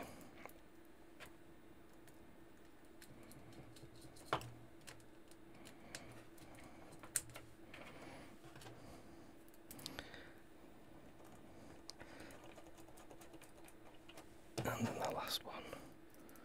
And then we can put that power board, the processor board, back in place as well, now that we know everything is the right way round.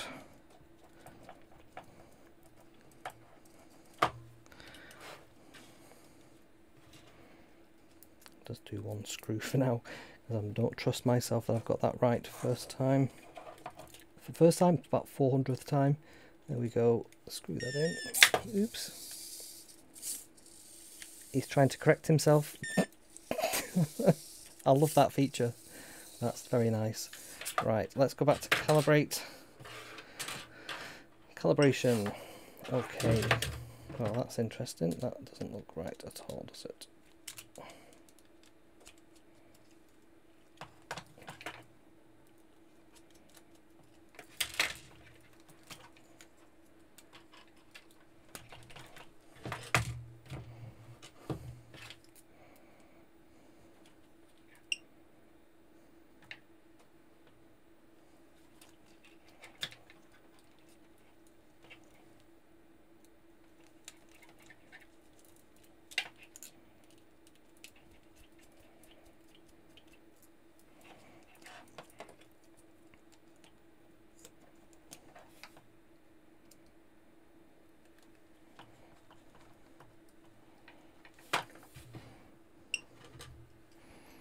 Okay, let's just correct that last one.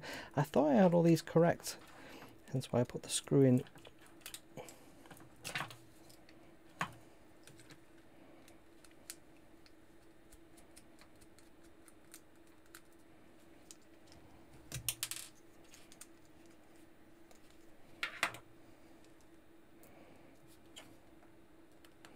So it probably only takes about half an hour to build this, but if you're an idiot, it probably takes you about an hour to build it. So we're at 8:55 at the moment. So probably about an hour long that I wanted to spend on this, but I want to get this working, particularly seeing as we have Pet OI with us in the stream. Right, let's try that again. Calibration. Right, so let's try resting. That looks almost normal. The stand does not look correct on there at all, does it? So what have I done wrong there? That one doesn't look right. I wonder if I've got those two mixed up. So let's just go back to calibration. Let me check that these are definitely the right order. Yeah, they do look right.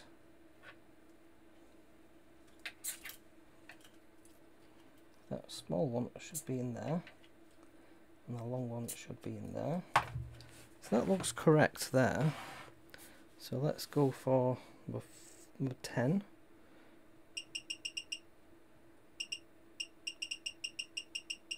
Yeah, they're the wrong way around.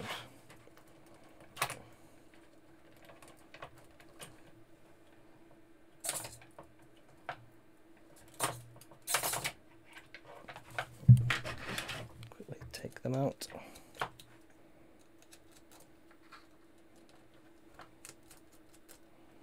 I thought I'd follow the instructions there, and clearly once again not.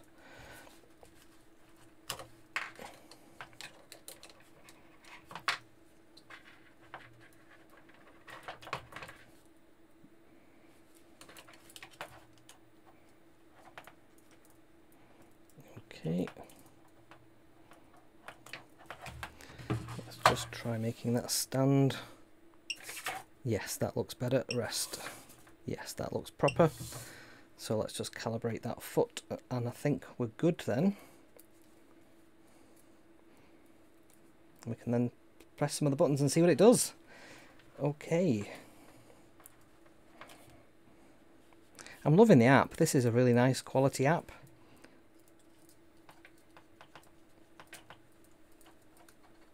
There we go. Okay, so let's just select the foot. Let's just move that down a bit. Let's select the leg. That looks good. Save that. Okay, save. Definitely saved. Right, so stand. I'm liking it. And then walk. Oh wow, that's a nice walking motion. Look at that. That's a nice walking motion. It's very smooth. Stand, and then let's make it rest. Lovely. Right, we can now screw that board into place so that's not floating about, and then we can play.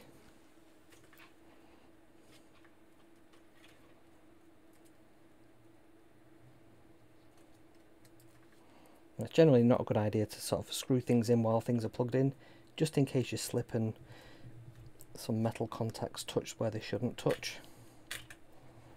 Right, that'll do for now. I've got 2 diagonal screws on there. I'll screw the others in once we need it to. Okay, so we now go back, confirm all the offsets are good, so we can make it sit, stretch, say hi, pee. I like the shake. We can do hip up, push up. It can do push-ups. Wow, look at that. That's amazing. Joy. Let's try some joy. Oh, did I press the wrong one again? Oh, there's joy. Push. Push left. Push right. Check. Oh, there's check. Oh, he's checking left and right. I see. Well, I like the ability to weigh. It's for play dead. I like the shaky foot. All right, he's correcting himself now. He can flip himself over. Oops. There we go, and he stood back up again. Wow. And there's a speed function here as well, so we can make him step when he walks, And there's a direction. You can make him crawl. Look at that. You can make him walk. I can make him trot. I don't think it's suitable for my desk, the trot. I like the step though. And the crawl, it's sort of ninja mode. Oh, there's a speed function as well. I daren't press. Let's just try it on fast. Let's try. Yep, that's pretty fast. That is amazing. I'm loving this. I'm going to create a lot of videos with this. I can see this coming. That is amazing. Oh my goodness. Right. I'm absolutely loving this. Why does he flip himself over like he's dead when you turn him on? Look at that. The ability to flip over is pretty impressive. My desk isn't big enough to do that properly. Let's try that again. Oh, I've not put his tail on. That's not good, is it? His tail's not on. I'm going to have to figure out how to do that.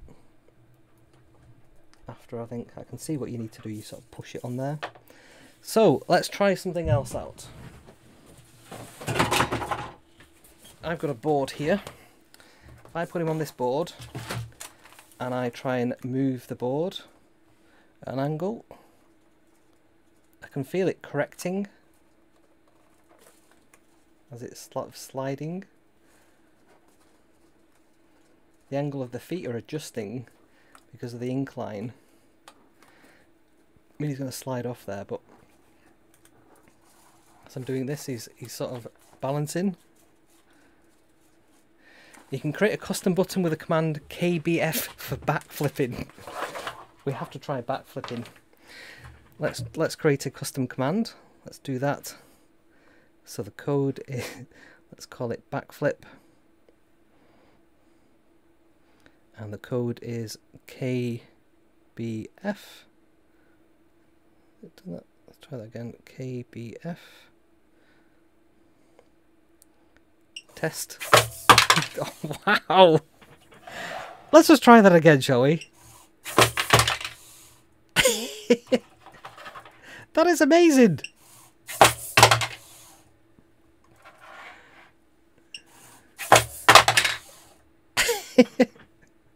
Wow, that is amazing. I think my favourite one is the P, because he shakes his leg. That's just such a nice touch. And the say hi, I'm liking that one a lot as well. Play dead.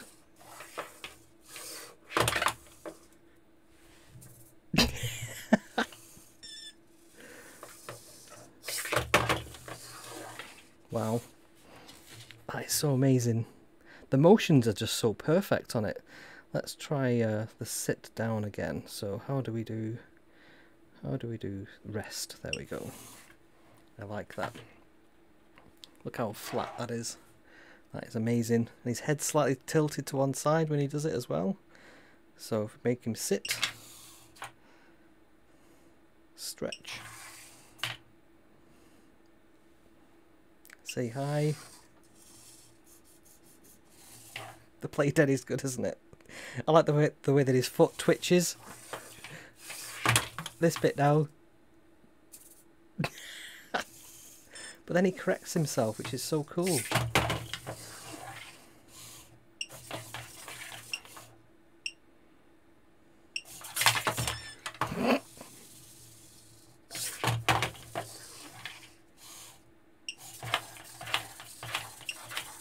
I think the problem with my desk is it's very slippy on here, so I'm quite impressed with how well he can correct for that. So yeah, that is very, very impressive. What I'll do is I'll get him on the other screen now. Let's go back to me over here. Let's pick him up and let's get him sort of in focus there. So as I'm tilting it, can you see the feet are adjusting themselves? As I move it one way or I move it the other way, it's correcting for itself, and it obviously knows if I flip it upside down, it does that beeping sound to sort of say, oh no!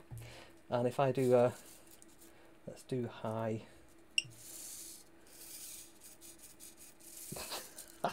Loving that. Just got my phone connected up there.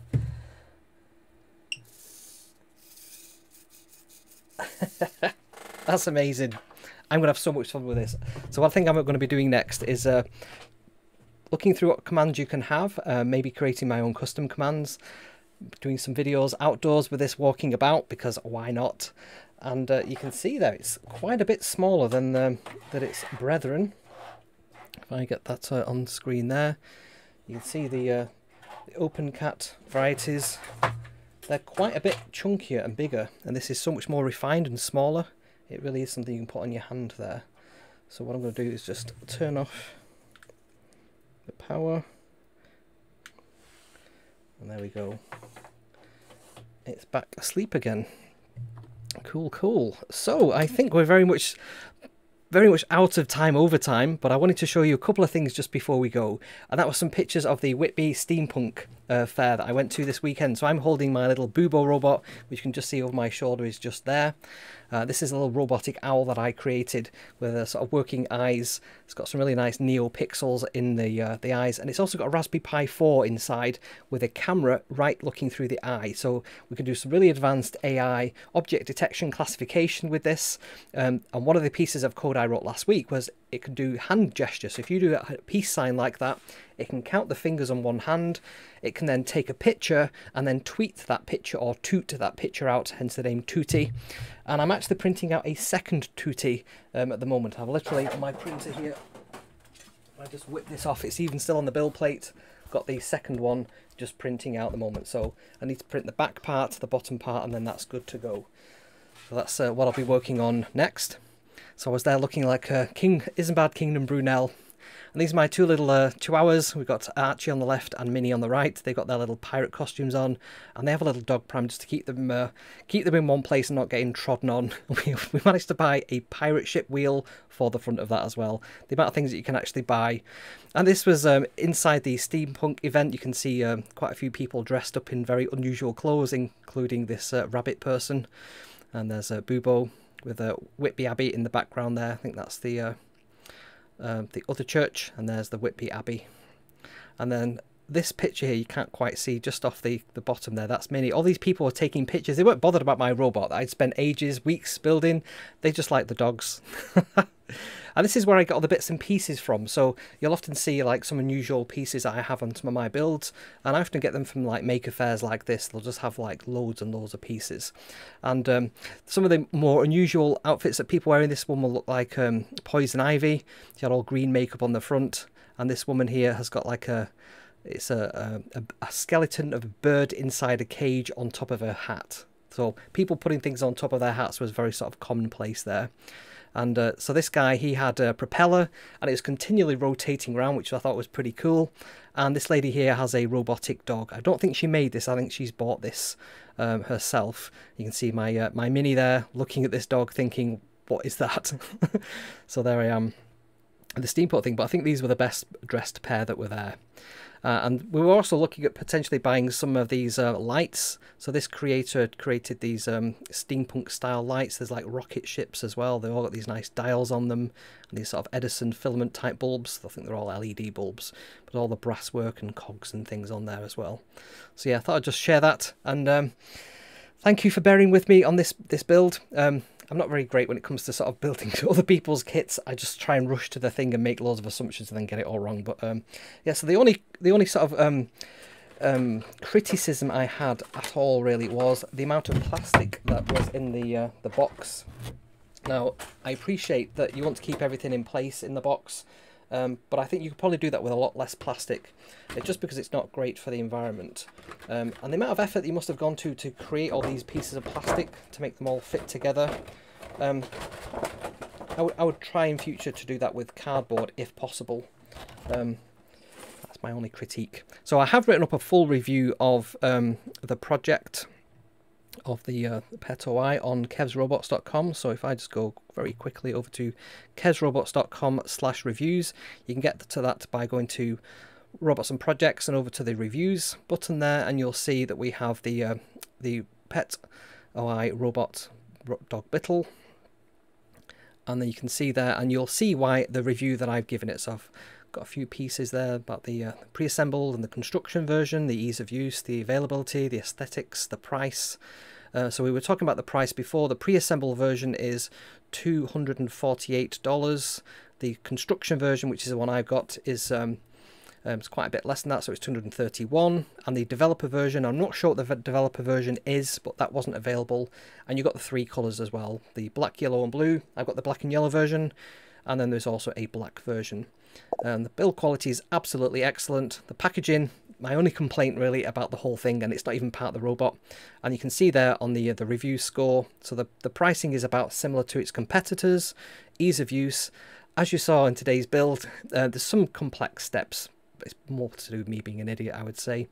I might be minded to move that to a 4, to be honest. Functionality, it's very innovative. I'm very happy with that. It's very available. You can get this in any country. Aesthetics, it's a winner on that. Build quality, an absolute winner on that. And the documentation is great too.